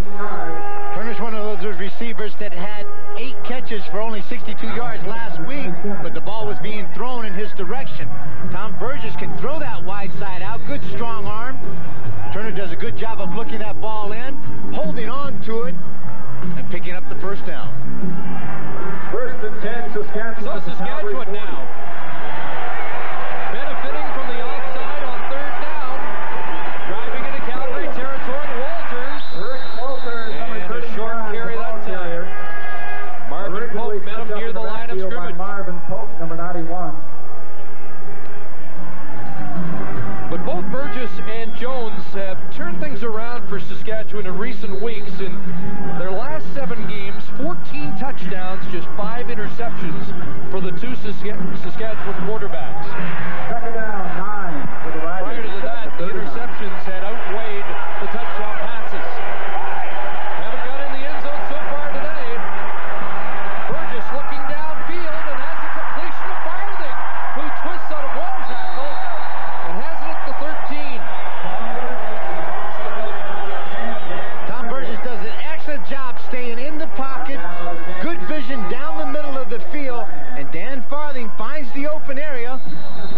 Dondre Owens trying to do kind of a double coverage. He's got him underneath, and all of a sudden, then there is Marvin Coleman that's over the top.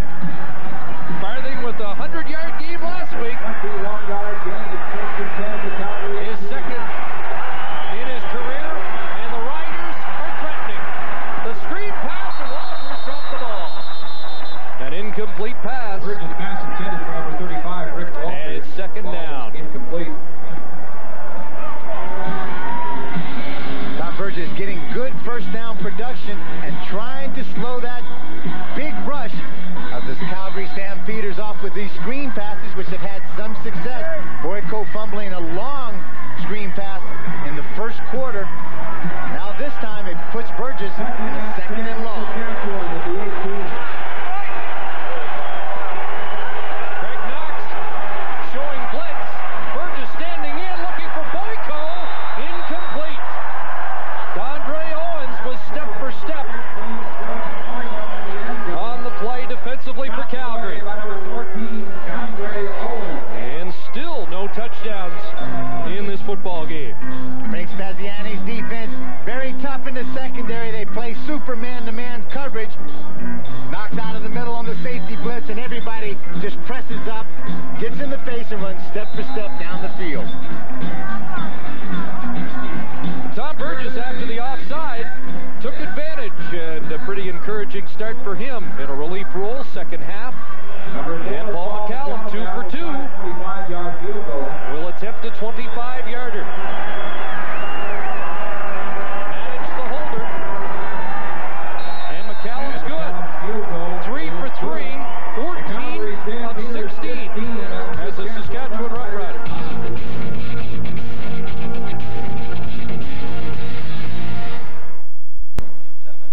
And we're glad you're with us today from McMahon Stadium in Calgary, where the CFL leading Calgary Stampeders own a 6-point advantage against the Saskatchewan Roughriders in a battle for a playoff spot. And a short return of that line drive kickoff by Tony Stewart, just 11 yards on the run back after a 62-yard kickoff. Joe Toth, the newcomer out of the University of North Dakota, making the tackle. Well, Jeff Garcia has been hobbled today. He has been hit repeatedly in the last couple of weeks, and there are the numbers through the first half of football. And you've won a $100 gift certificate courtesy of ServiceMaster. Last week, his numbers were 18 for 38, 233 yards, 2 touchdowns, but he also threw 2 picks. So Saskatchewan's keeping him at under 50% efficient. And there's an incompletion to start the second half. Tony Stewart, the intended receiver out of the backfield, and Dale Joseph was there defensively.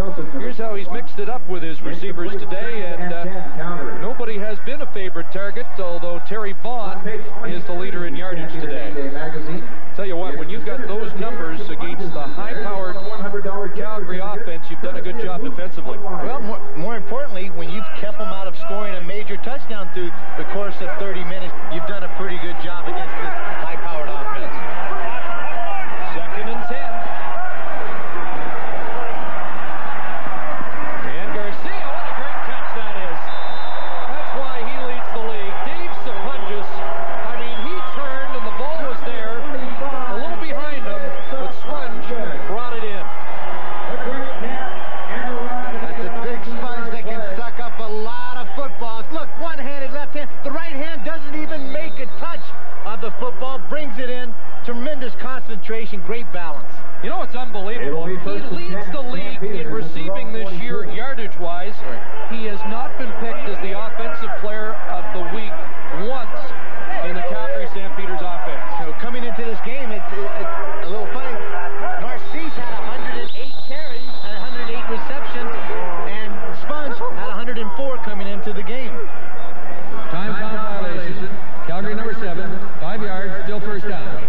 Boy, there's been a lot of time count violations on either side the last couple of weeks. What a hot air balloon ride. Compliments. And they'll move it back 5. 8:42 to go, third quarter, a 6-point Stampeder lead. At the south end of McMahon, don't forget to bring your program and your lucky ticket. But once again today, Jeff Garcia has found this Saskatchewan defense very tough to crack. And he overthrows Terry Vaughn, who takes a hit and draws a flag. Terry Vaughn, number 2, took the free shot at after hit by number 2, Terry Ulmer. And probably wishes he didn't. Well, there's a time and a place to get physical about things, and you have to have controlled aggression. Major foul, unnecessary roughness, Saskatchewan number 2, 15 yards, first down. Little different change in the formation. Number 2, Terry Vaughn, coming out of the backfield. The ball's clearly overthrown. And number 2, Terrell Ulmer, comes up, and just to let Vaughn know that he was there. Gets him 15 yards. Keeps possession to the Calgary Stampeders after they had stopped them deep in their own end. High shotgun snap, Garcia in trouble, and down. Back at the 42-yard line as Bobby Jurison gets to Jeff Garcia. Sack number 121 for Bobby Jurison in an illustrious 10-year career. Bobby, with that speed, just says he's having so much fun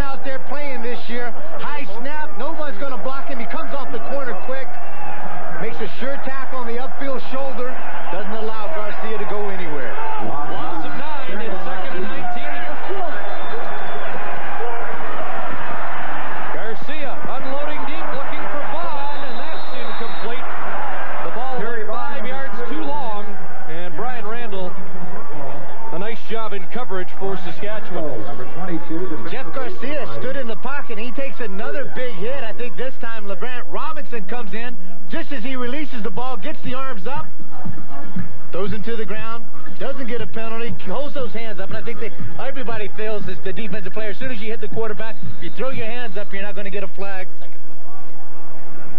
In that case, it at least worked. Brian Randall, number 22. Second punt of the game for Tony Martino. And a 51-yarder the first time. Blasts another. And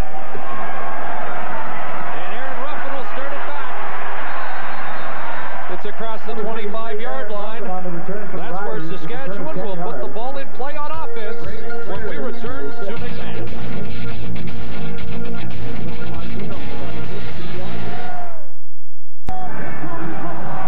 33,000 plus at McMahon Stadium, seeing a defensive duel between the Calgary Stampeders and the Saskatchewan Roughriders. And Saskatchewan has gone to their backup quarterback, Tom Burgess, in this second half to try and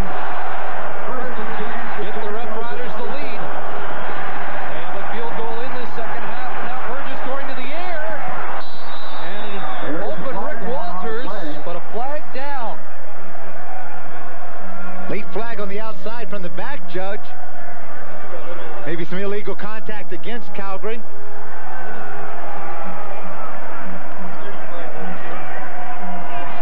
Illegal contact on an eligible receiver. Calgary 17, 10 yards, first down. Marvin Coleman. Now, kept by us, Wally bought all this today. I'm going to ask you. Here's Calgary, dominated the first half of the year, and then in recent weeks they trailed Winnipeg, just scrambled to come back. They trailed Toronto, were pushed by the Argos. They trailed BC at the half before coming back. Lost last week, having trouble today. Let's watch this play as it's out in the flat. There's Donald Narcisse with a catch near a first down. Is this a sign that Calgary's coming back to the rest of the league, or is it a sign that Saskatchewan and the other teams have had more to play for in recent weeks? Well, I think the second is the case in this situation. These guys set out in July as being a very dominant force in the CFL. They did extremely well, and they jumped out into this race so far ahead that all of a sudden, now some things have taken place. Fatigue, injury, you lose Doug Flutie, you lose Alan Pitts, you lose Kenton Leonard, you lose Stu Laird for the last 3 weeks. Those are key players off of your roster, and you have, other than pride, not a lot of things to play for out there. You have clinched first place. It makes it very difficult to have to go out there, not have to, but to go out there very willingly and excitedly, go out there and win football games. Now it's a time that they are really starting to understand some of the things that are ahead of them. This is a big challenge for them. They need to come back, bounce back after a loss last week against the same team, get ready, because they may not take, for whatever reason, they may not take Toronto very seriously next week, Friday. I think they play them. So it's up to them to get motivated and get back on track today. Second and inches, and Burgess going deep, looking for Narcisse. What a catch! They're ruling he's out of bounds. But even with the out of bounds call, you get another sign of why this guy is such a terrific receiver. That was a heck of an effort. This is what you get from Donna Narcisse. Every time out there is a heck of an effort. Full stride, fighting with the defender, and so close. A little push right at the end to number 27, Al Jordan. Comes down, makes the catch, but not with 1 foot in bounds. And the knee touched out of bounds before the foot came down, and now Burgess on third down will move the sticks. I'll tell you what, I like the call too. Second and inches, why not? Oh, absolutely. You've got to go for it right now. Go big or go home, because you're fighting for that playoff spot, and Ray Yock wants to be there. We saw Saskatchewan play Toronto a few weeks ago, and Ray Yock looked at the schedule, 2 with Baltimore, 2 with Calgary, and then they'll close against BC, and he said, we'll find out how good we are or can be. Against Baltimore, they showed they could play with the best. Last week, they showed they could beat the best, and they're trying to do it again today. Rick Walters up to midfield and into Calgary territory. 5:40 left, third quarter.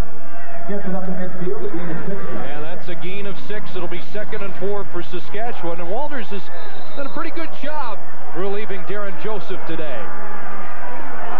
Does a terrific job, and I think Burgess does a good job of making a play selection there. Knowing the Calgary Stampeders comes at him, good pass rush outside, leaves that middle vulnerable. 2nd and 4, Burgess with time, over the middle, and there is Walters out of the backfield.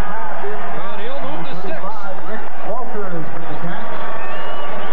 Along with Johnson, number 51. Well, Walters showing you that he can come out of the backfield and catch the ball. And that's one thing that Darren Joseph can do so extremely well, along with blocking. But now here's an opportunity that Walters gets to show that he can do the same thing. Makes a big catch, creates a first down, and makes the possession, keeps this thing alive. Yep, Will Johnson's out of the game with a hamstring pull. There's Narcisse in the flat with a catch at the 39, but there hasn't been as much of a rush in the second half, and 81 out of the game is a big factor in that. They've lost Stu Laird, of course. He's out with knee problems.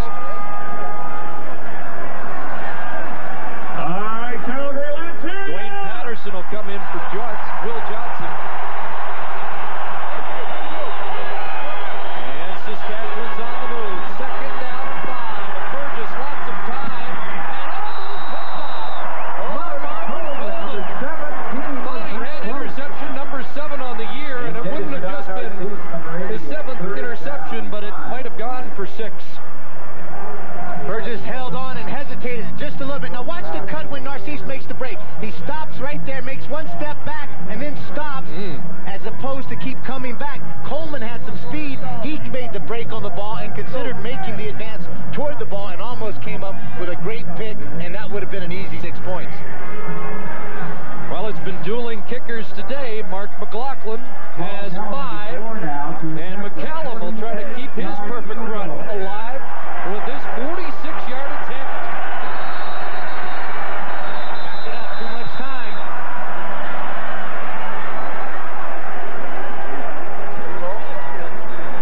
Time count violation, Saskatchewan number 4. Well, you got to wonder if they weren't trying to draw Calgary offside. And it sounds like they're going to send the punter out and pin Saskatchewan deep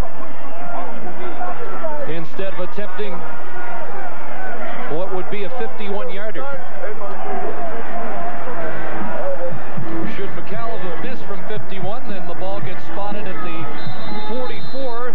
So instead, Matic comes on, and he'll try to drive Calgary deep. Late in the 3rd quarter. That's not a yard, sir. Saskatchewan said Calgary had lined up inside that 1-yard restraining, but no flags. And Pee-wee cut down immediately. That's Dave Pitcher, who was so brilliant a week ago with 5 specialty team tackles, and another big play here late in the 3rd quarter.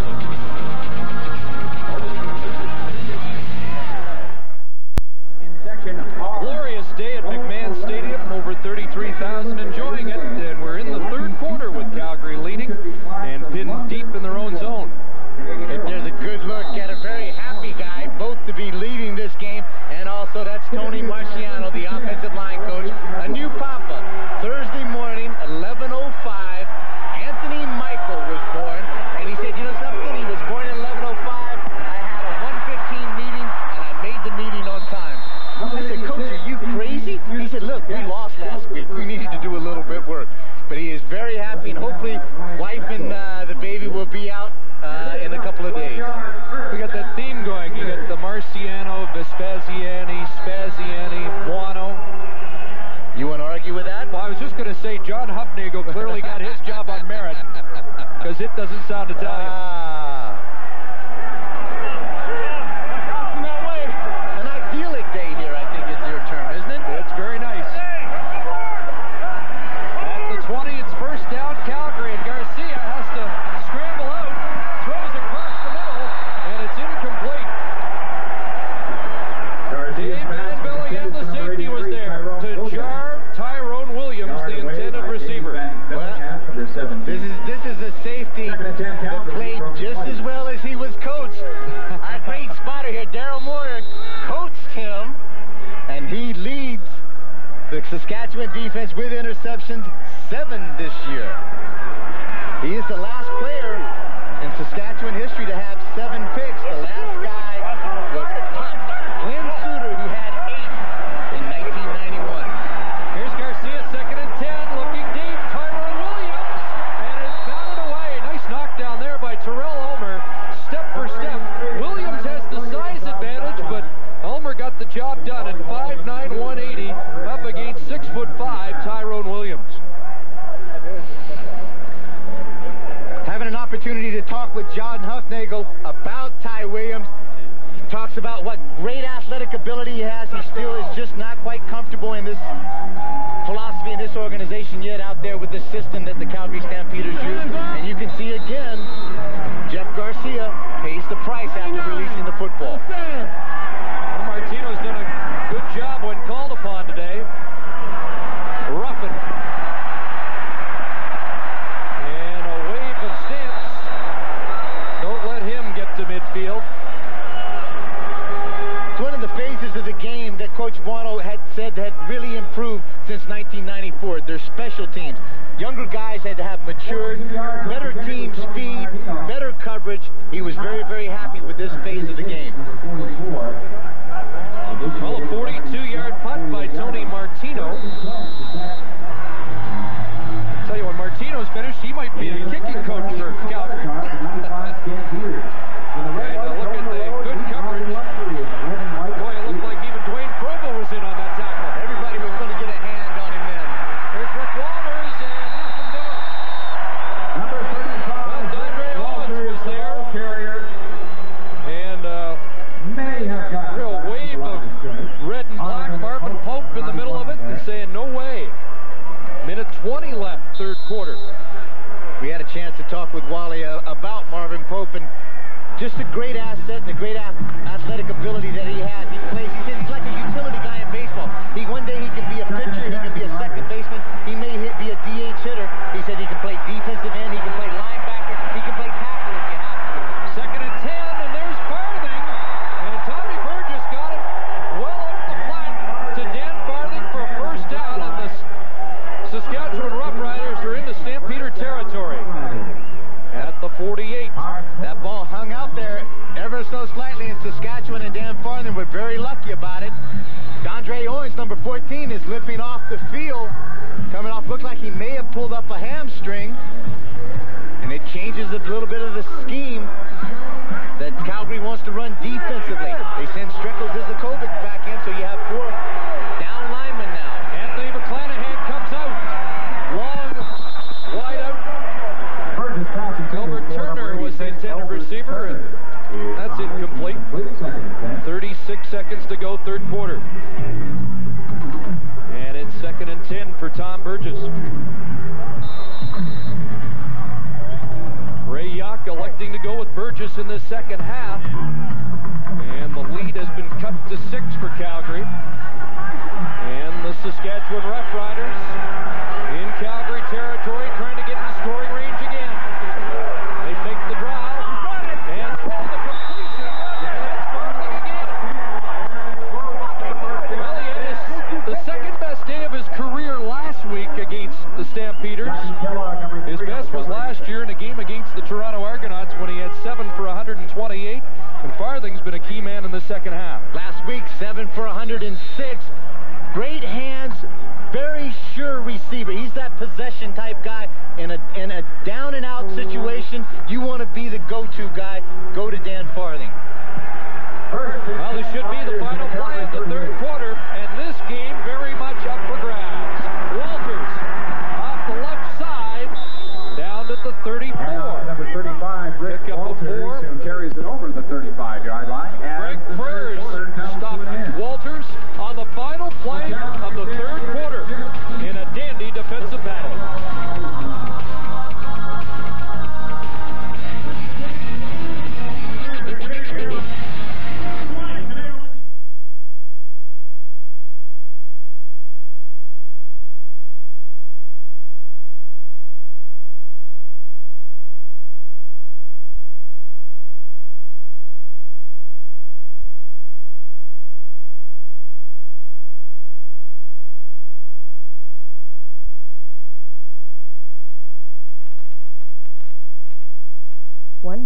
We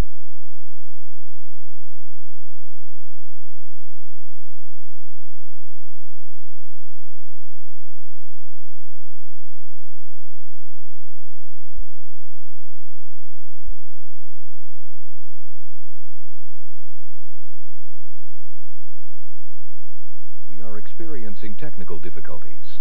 Please stand by.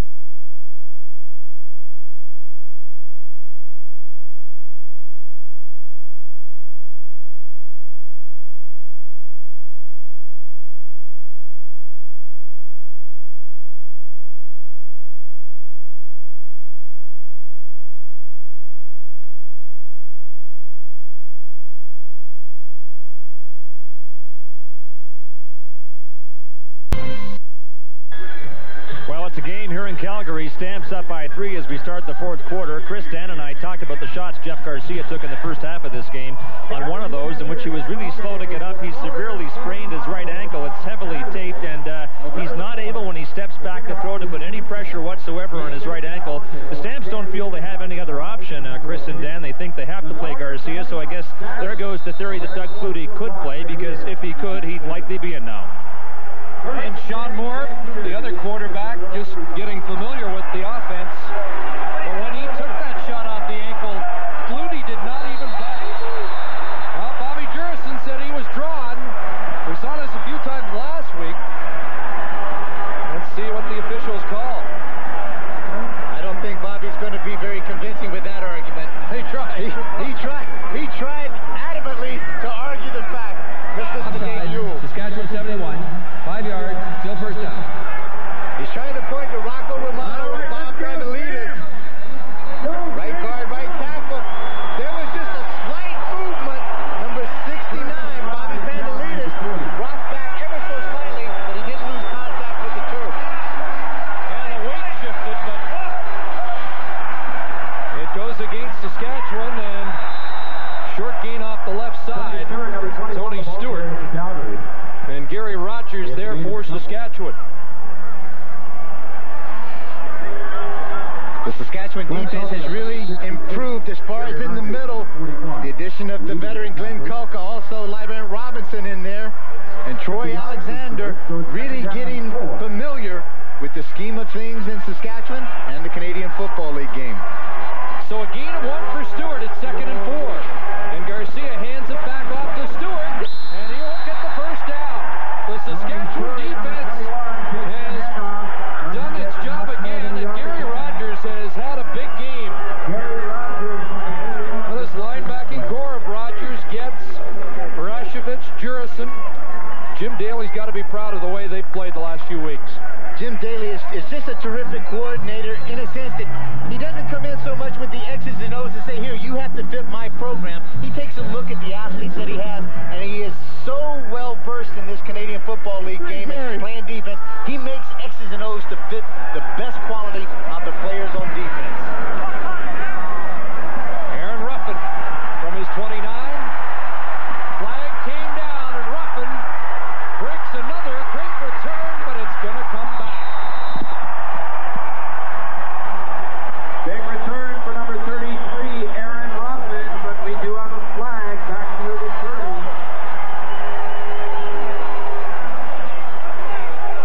30. Ruffin dangerous every time he gets his hands on the ball, but that's a couple of times today. It's been all for naught. And every one of those calls that have brought it back have been an illegal block. Illegal block. Saskatchewan number 1. 10 yards, first down. Dwayne Provo that time.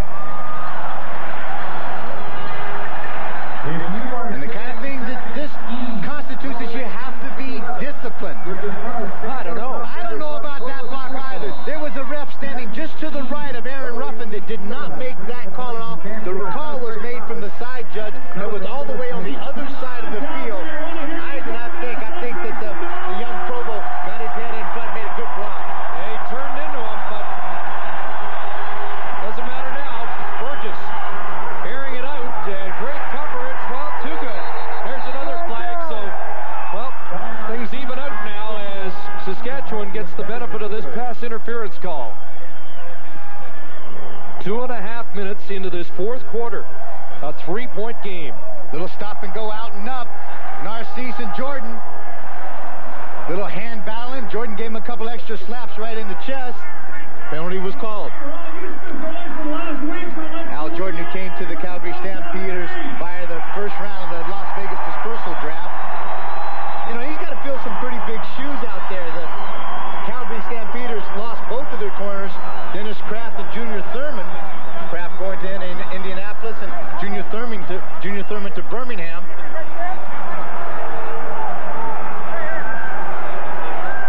Well, Dave Ewell making the call, and forward pass interference. Calgary 17. First down. well, he said 17 Coleman, but we saw it was Jordan. And Coleman's giving him an earful. Hey, wasn't me. Wait a second. But in any event, it's a first down, Saskatchewan. And the ball at the Riders 43. First down, the pitch to Walters, and oh boy. Rick Walters meets Marvin Pope. It's more like Then meet Big Daddy. But there was some offsides that took place at the top of the screen, and it looked like the whole Saskatchewan offense just stopped. The only guy that didn't was Walters and that guy, Big Daddy Marvin Pope. Well, Walters stopped after he hit Pope. Look at the feet just at the top of your screen. You can see how everybody's offside. Boyko hears a whistle. He stops. Big Daddy doesn't stop. Well, they're calling it against Saskatchewan, and Tom Burgess is heated up. So it's first and 15. Back at the 38. And they've got the McMahon Stadium crowd whipped up into a frenzy, trying to make noise a factor here.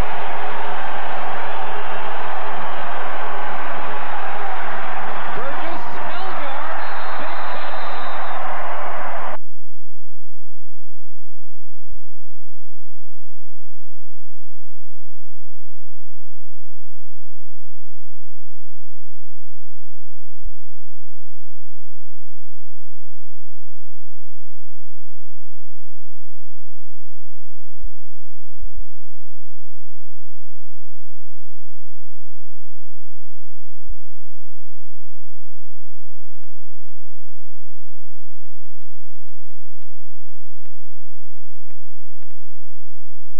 We are experiencing technical difficulties.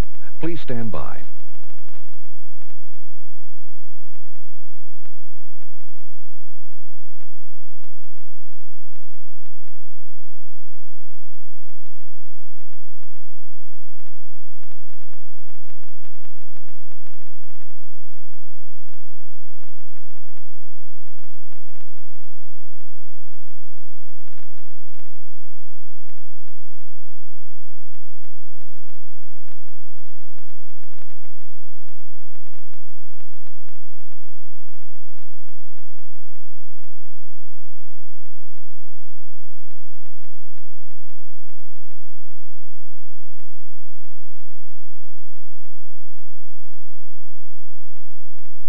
One moment, please.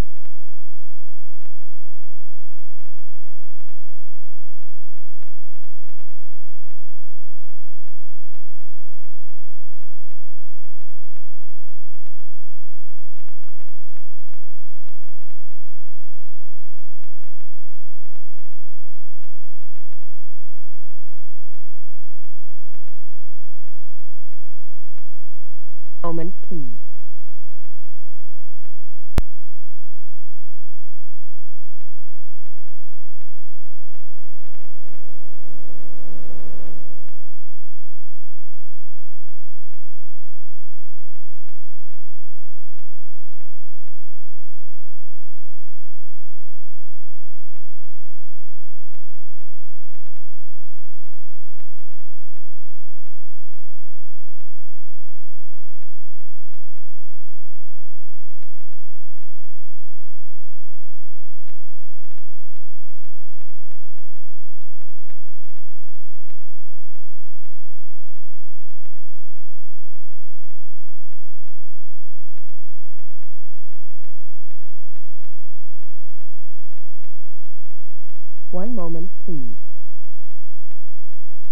Right through his body, doesn't catch it in his hands. Tries to make a little bit of move and get out of the way before he makes the catch. And it's an incompletion. 2nd and 10. From the Calgary 19, 6 receivers go out. And it's incomplete. He delivered it behind Dave Sapunjas. Garcia apparently is really being hampered by that sprained ankle. He's 2 for 8 in the second half. Well, with the right ankle giving him the problem, that's the plant ankle, and that's where he's going to come back, plant that foot and push off for it, and it creates the velocity that the football actually travels on. If not, it changes his old throwing mechanics. Now he starts using all of his arm as opposed to some of his body to throw that. That case, it was thrown well behind the intended receiver, Dave Sapunjas. So Martino gets set to kick to Ruffin. Now Ruffin's had some great returns. If Saskatchewan is able just to make their blocks and not get a penalty, should get great field position. Ruffin from his own 53. Crosses midfield and then is drilled back. Good job downfield. Number 33, Aaron. Greg Frères was there, 4-yard return after a 38-yard punt.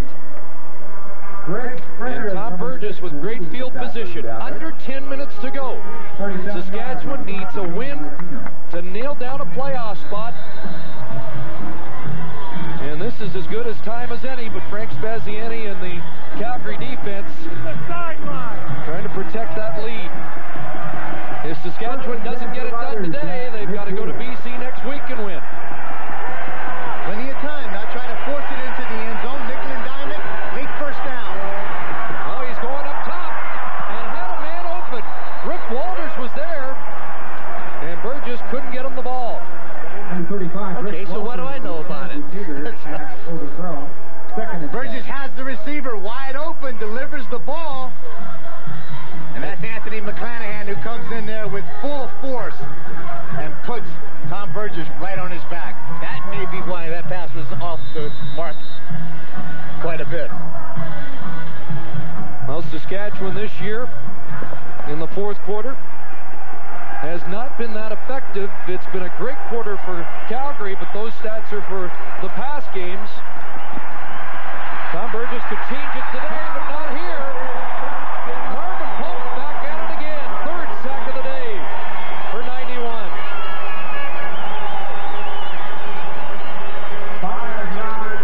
Well, Kep, they have said we have a championship defense, and you get the feeling that it's Calgary's defense that's going to be left to win this game today.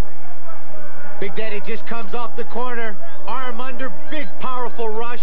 Tom Burgess steps up, but not before Big Daddy can get his paws on him and put him down, as you said, for the 3rd sack, his 13th of the year. Under 9 to go as Matic fielded the low snap. Terry Vaughn is back. Ball bouncing down there, and he has it at the 8. And Rod wraps him up and throws him down. So Calgary has the lead, but they're backed up here in the 4th quarter.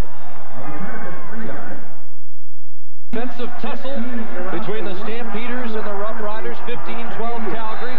Jeff Garcia hampered by a sprained ankle.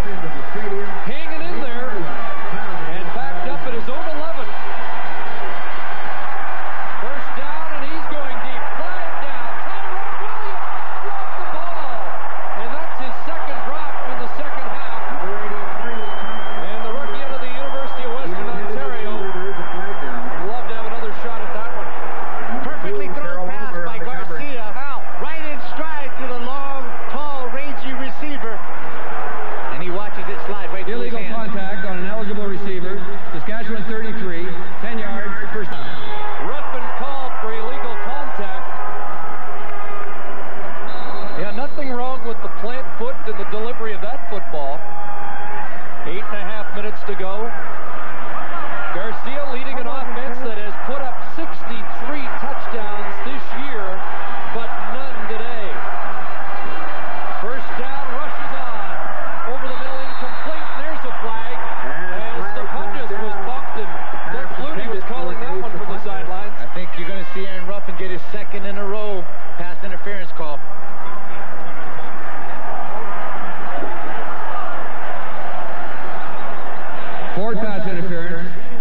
intentional.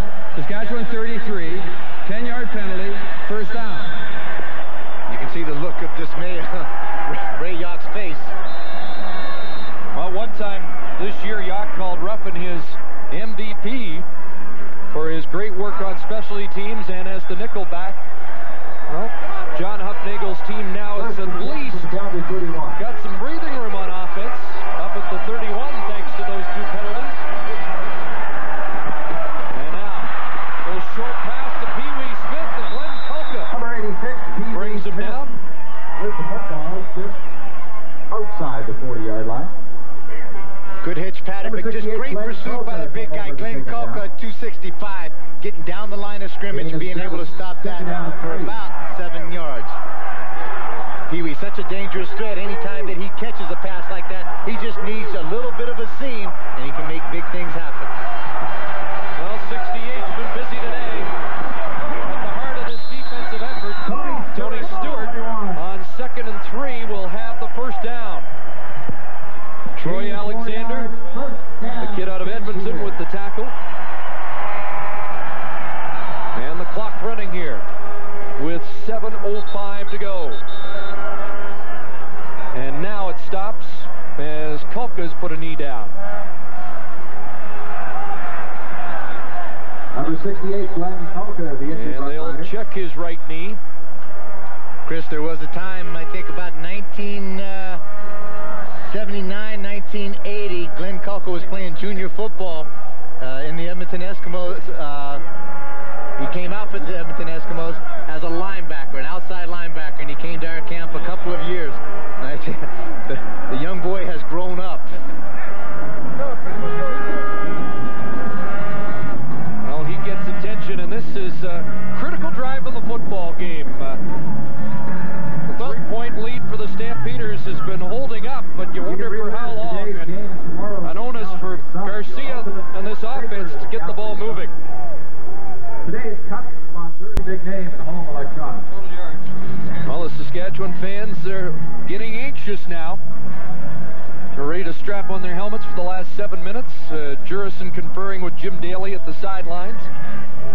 What a great game plan they've had again today against the high-powered Calgary offense. The defense has really been out there quite a bit through the course of this game. Offense kind of took over a bit in the third quarter and give them a break and spell.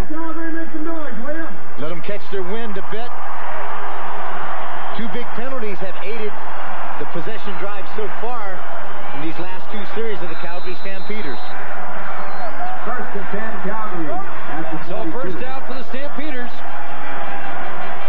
at their 42-yard line. And Garcia over the middle, incomplete. And that was Danielson, the intended receiver. Pass intended for number 88, Vince Danielson, goes incomplete. On the coverage. As Jeff Garcia stands in, a lot of times Saskatchewan wants to come with a little bit of heat, takes the safety out of the middle. The receivers of the Stampeders' key is read that, fill in up over the middle. Garcia just was unable to get the ball into Danielson's hands. Bobby Jurison moves up onto the line with the absence of Kolka. 2nd and 10, and Garcia floats one. Incomplete. That was intended for Sapunjas, but missed the intended target by about 5 yards. So it's 3rd down. Calgary will have to kick it away with 6:31 left.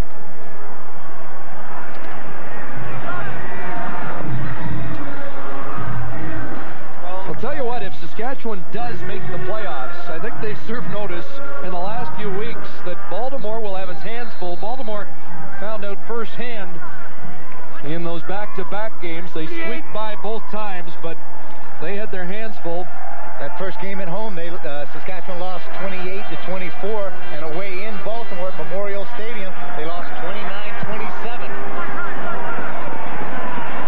Here's Ulmer, and a flag down for no yards. But Kemp, as I say that, I can hear Cal Murphy screaming in my ear that Saskatchewan's not going anywhere yet. Well, I can guarantee you, it's better your ear than my ear, so I would much rather have it like that.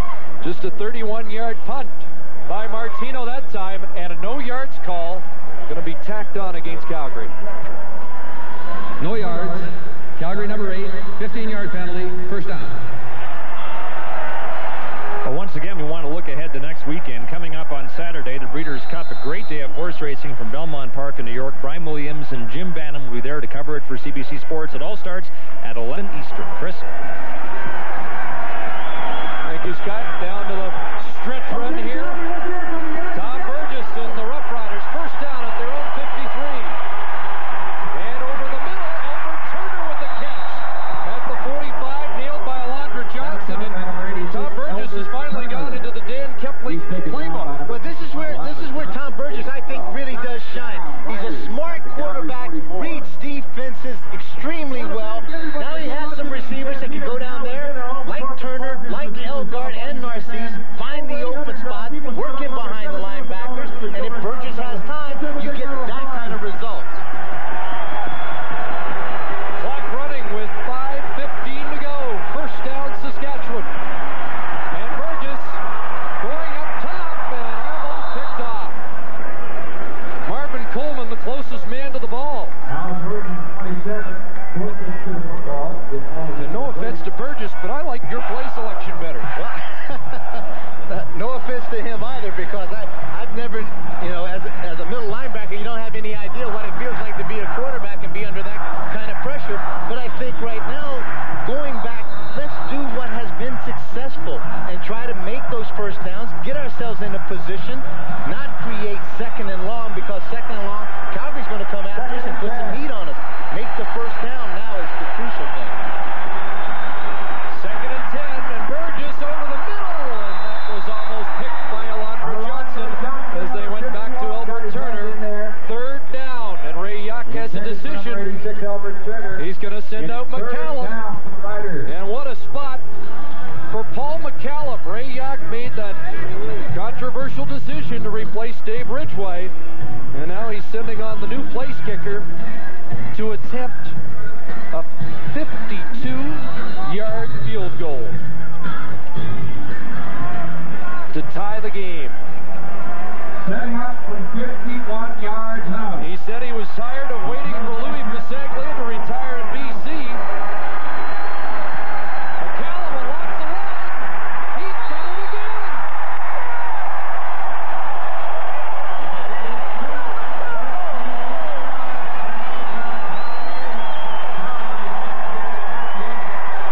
And we are tied with 4:32 to go. There is a lot of pressure out there on that young man's shoulders. I mean, and a lot of it has nothing to do with the football game that's taking place. Absolutely. I mean, whether you're a Dave Ridgway fan or a Paul McCallum fan, that's a pretty gutsy kick. Yeah. And today, you can't help but be a football fan when you watch this kind of game. Absolutely. Garcia now throwing Terry Vaughn open, and he didn't have control. Tried to keep those feet in play and couldn't squeeze the football. Number 2, Terry Vaughn, is incomplete. Miscue in the secondary. Saskatchewan leaves Terry Vaughn wide open on the sideline. Good look at John Huffnagel sending in the signals, and this really does take a lot of pressure off the young quarterback.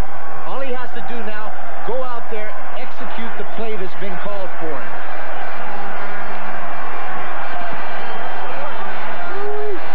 Second and 10.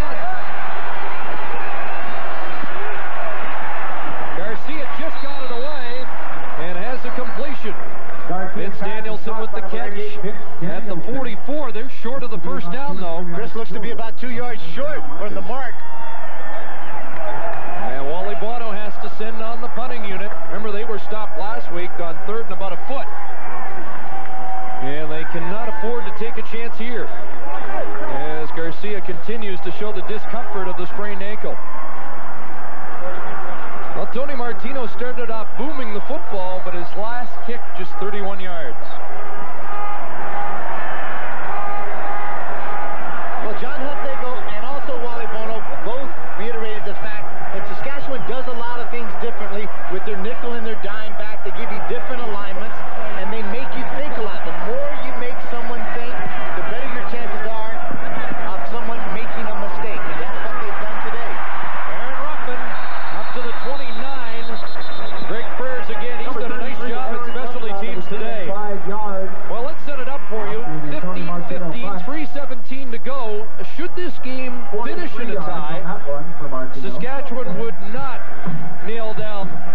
final playoff spot. They would just move 1 point ahead of Winnipeg, who finishes next week against Ottawa. Saskatchewan with their final game at BC Place Stadium. And the Roughriders showed yesterday that Winnipeg doesn't have a sure touch next week in the final game there. Those are pretty tough conditions to play a football game, and Ottawa did come out on the best of that day. First down for Burgess. On a roll, throwing a completion, but just a short game to Narcisse. That's better than the play that they originally had called. Was a sense that they wanted to play the screen. It was covered well by Sheko Zizakovic. Forced Burgess to have to get outside, and he at least made something of nothing with the completion to Narcisse.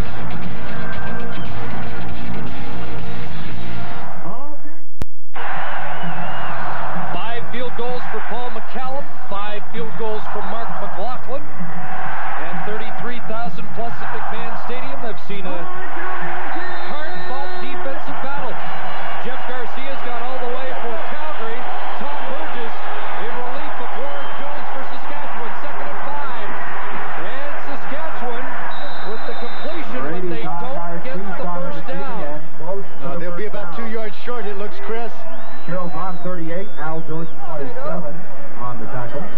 Ray Yock getting a close-up look. Well, they got a little better spot. It doesn't look that far from here. It would be over a yard at least, though.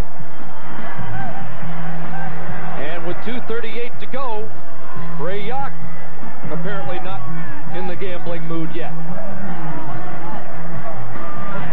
Or is this the time where you might see out of punt formation a short snap? I don't think so. I think this is the kind of play that either you're going to line it up and try to run your best play to pick up a first down. If not, then you're just going to punt it away and try to back Calgary up as far as you can. And hopefully this defense of Saskatchewan, from Ray Yock's point of view, can continue to perform the way that they have in the fourth quarter. Or actually the way they have played all game long. He talked about Wally, and he mentioned about playing with pressure. He says, you know, pressure is when you have to go out there every game and every week and play with people and guys that you know aren't good enough to win, but still you need to win. He says, fortunately, we're not in that situation. I think Wally Bono likes a game like this because this is as close to a playoff atmosphere as you can create. Well, he said there's 3 things that you have to play on my team. You got to be tough, you have to be aggressive, and you have to be competitive. And this, it's a heck of a competition. Here's Coleman with a chance for a big return, and he's going to come back. Oh, that'll kill you.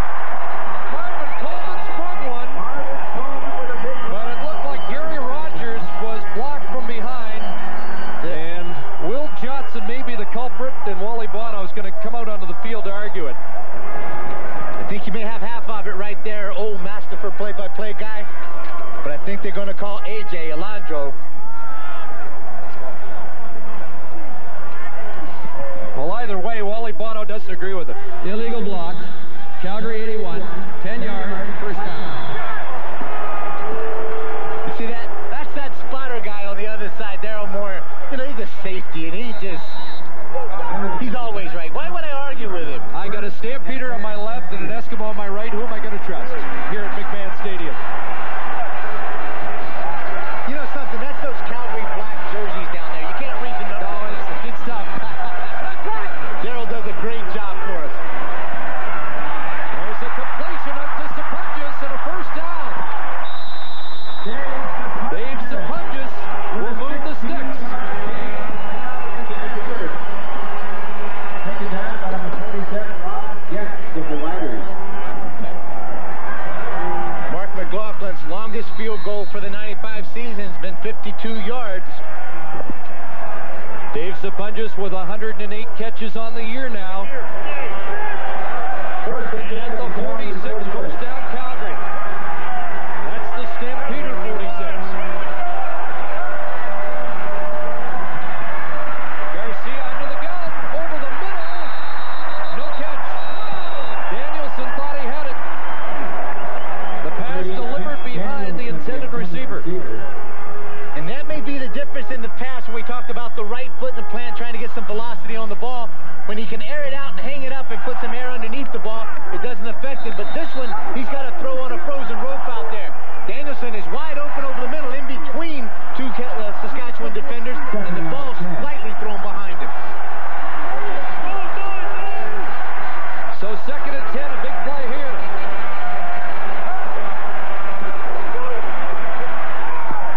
And he delivers to Tyrone Williams, who makes the catch this time and steps out of bounds with a first down. 1:38 to go. And Garcia stringing a couple of first down completions together. He's 5 for 16 in this second half. Gutsy call to go to the youngster. As far as the youngster on the Calgary Stampeders, after you've seen him drop to the last passes thrown to him in a crucial situation, he goes to Ty Williams and now comes up with a big catch and keeps the drive alive. At the Saskatchewan 52. 4 receivers right side, 2 to the left, he'll throw to the weak side, incomplete. Looking for Pee Wee Smith. Well, this is the 50th anniversary of the Calgary Stampeders Football Club, and we've had kind of a throwback game today. Hard-hitting defensive battle.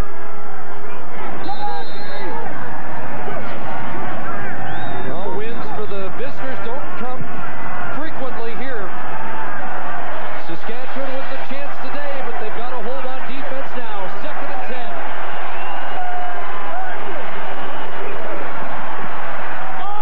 Garcia looking deep. Tyrone Williams brings it down.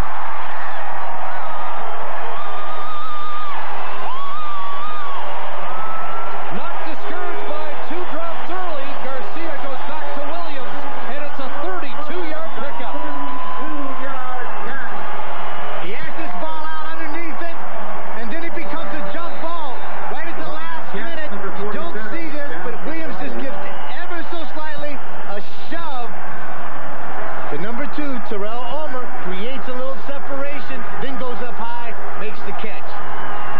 Garcia gets a chance to confer at the sidelines with John Hufnagel. Ron Getz, Saskatchewan's outstanding leader on defense, is shaken up. He's had a chronic knee problem and is in difficulty again.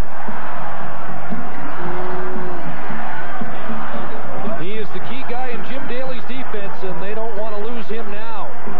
Minute 27 to go. 32-yard gain for Ty Williams, who came into this one with 3 catches and 26 yards on the season. So it's been a big day for Williams despite the drops.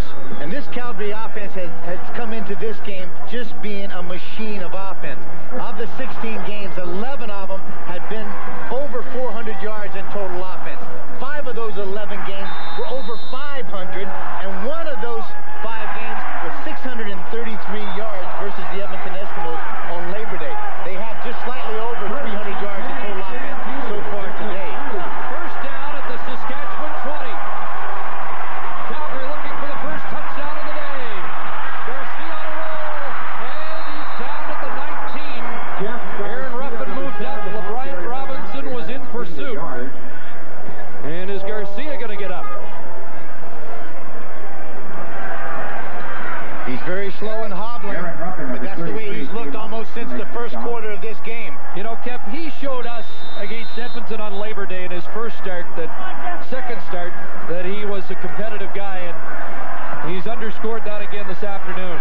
Incredible numbers on Labor Day. 33 for 45, 546 yards passing, 6 touchdowns. 2nd and 9. And they give it to Stewart, and it didn't fool Saskatchewan a bit. And now the Riders will call timeout with 43 seconds to go. Garcia got the job done. Gets them in field goal range for Mark McLaughlin. And then Tom Burgess and the Roughriders will have somewhere in the neighborhood of 35 seconds to come back and get back on even terms. Unless Saskatchewan can block the McLaughlin attempt. Great effort on Jeff Garcia picking the receiver that was most likely not to be thought of as a possession possession receiver in Ty Williams that came up with 2 great catches during the course of this long drive to put Mark McLaughlin in this field goal attempt. And from 25 yards out, McLaughlin is good. Field goal number 6 on the day makes it 18-15. The Calgary Stampeders 18, the Saskatchewan Roughriders 15. That's number 6 today for McLaughlin. Another football for the Stadium School Centers, sponsored by Xerox, the Royal Bank. Ray Young is elected not to accept a kickoff here. He'll go right to work from the 35. 39 seconds on the clock. That's a lot of time. Riders scrimmage at their own 35, first and 10. They've got to go about 35 yards to get in McCallum range. Burgess to Elgard. First down, right at the 49. Elgard moves the sticks. Saskatchewan has used its last timeout. That took 6 seconds.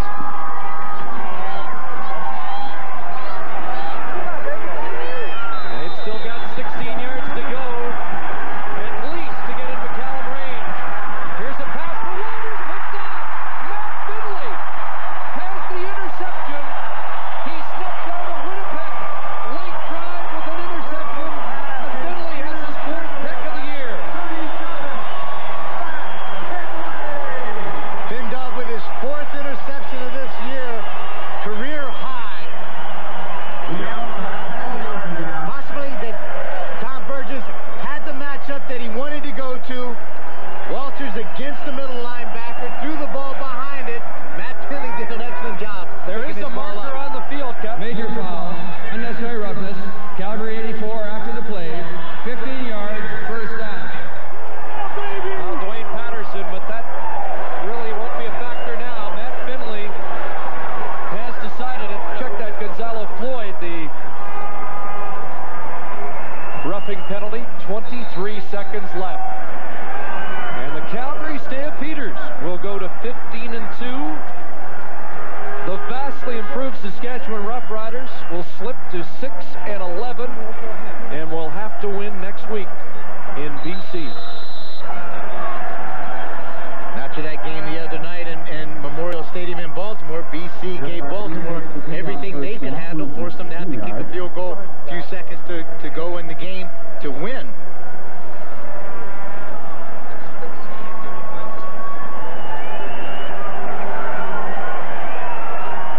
Now Jeff Garcia has had more enjoyable days at the office, but this one, even without a touchdown, will be a rewarding one. And on the 50th anniversary, Wally Bono and the Stampeders celebrate a hard-fought victory. Well, it's one of those kind of things when your defense is playing extremely well, your offense is sputtering slightly, it's a team effort. It's not a pretty victory, but at the bottom line, it is a win. Kind of a linebacker victory. Oh, it's a great defensive game if you like that. There's a lot of hitting, a lot of physical aggressiveness taking place on the field. It's great to watch. Well, there's no question the Calgary Stampeders, a class team at 15-2. I'd say the Saskatchewan Roughriders are as good a 6-11 team as you're going to see. Absolutely, and they could have very easily given or take probably in the last 4 games a total of 10 points or more. They could be anywhere between 10-5, 10-6. Well, let's go down to the field and join Scott. All right, Chris, Jeff Garcia hobbled through this one, but did what he had to assemble the drive that got Mark McLaughlin in winning field goal range. How's the ankle? It's very sore. It's hard to do anything. I'm going to take care of it this week, but it definitely hobbled me throughout the 3/4 of the game. Looked like you had trouble getting the ball to anybody. Yeah, I did. I couldn't push off real well, delivering the ball, and things were behind players. It was just a frustrating afternoon once the injury hit. Jeff, in light of the prospect that you were faced with, losing 2 in a row, assess the importance of this game, this win. Well, it's important for us to get back on our feet. Offensively, we really haven't played that well the last 2 weeks, and I think part of that is me to blame today. I mean, it was just difficult to get the ball off and put it where I wanted it to, but we got the win, and it's important that we get back on the right foot. Well, they all count as wins, even if it's only by 3. Thanks, Jeff, for your time. So recovery by the Stampeders today, beaten at Taylor Field last week. They get the return match.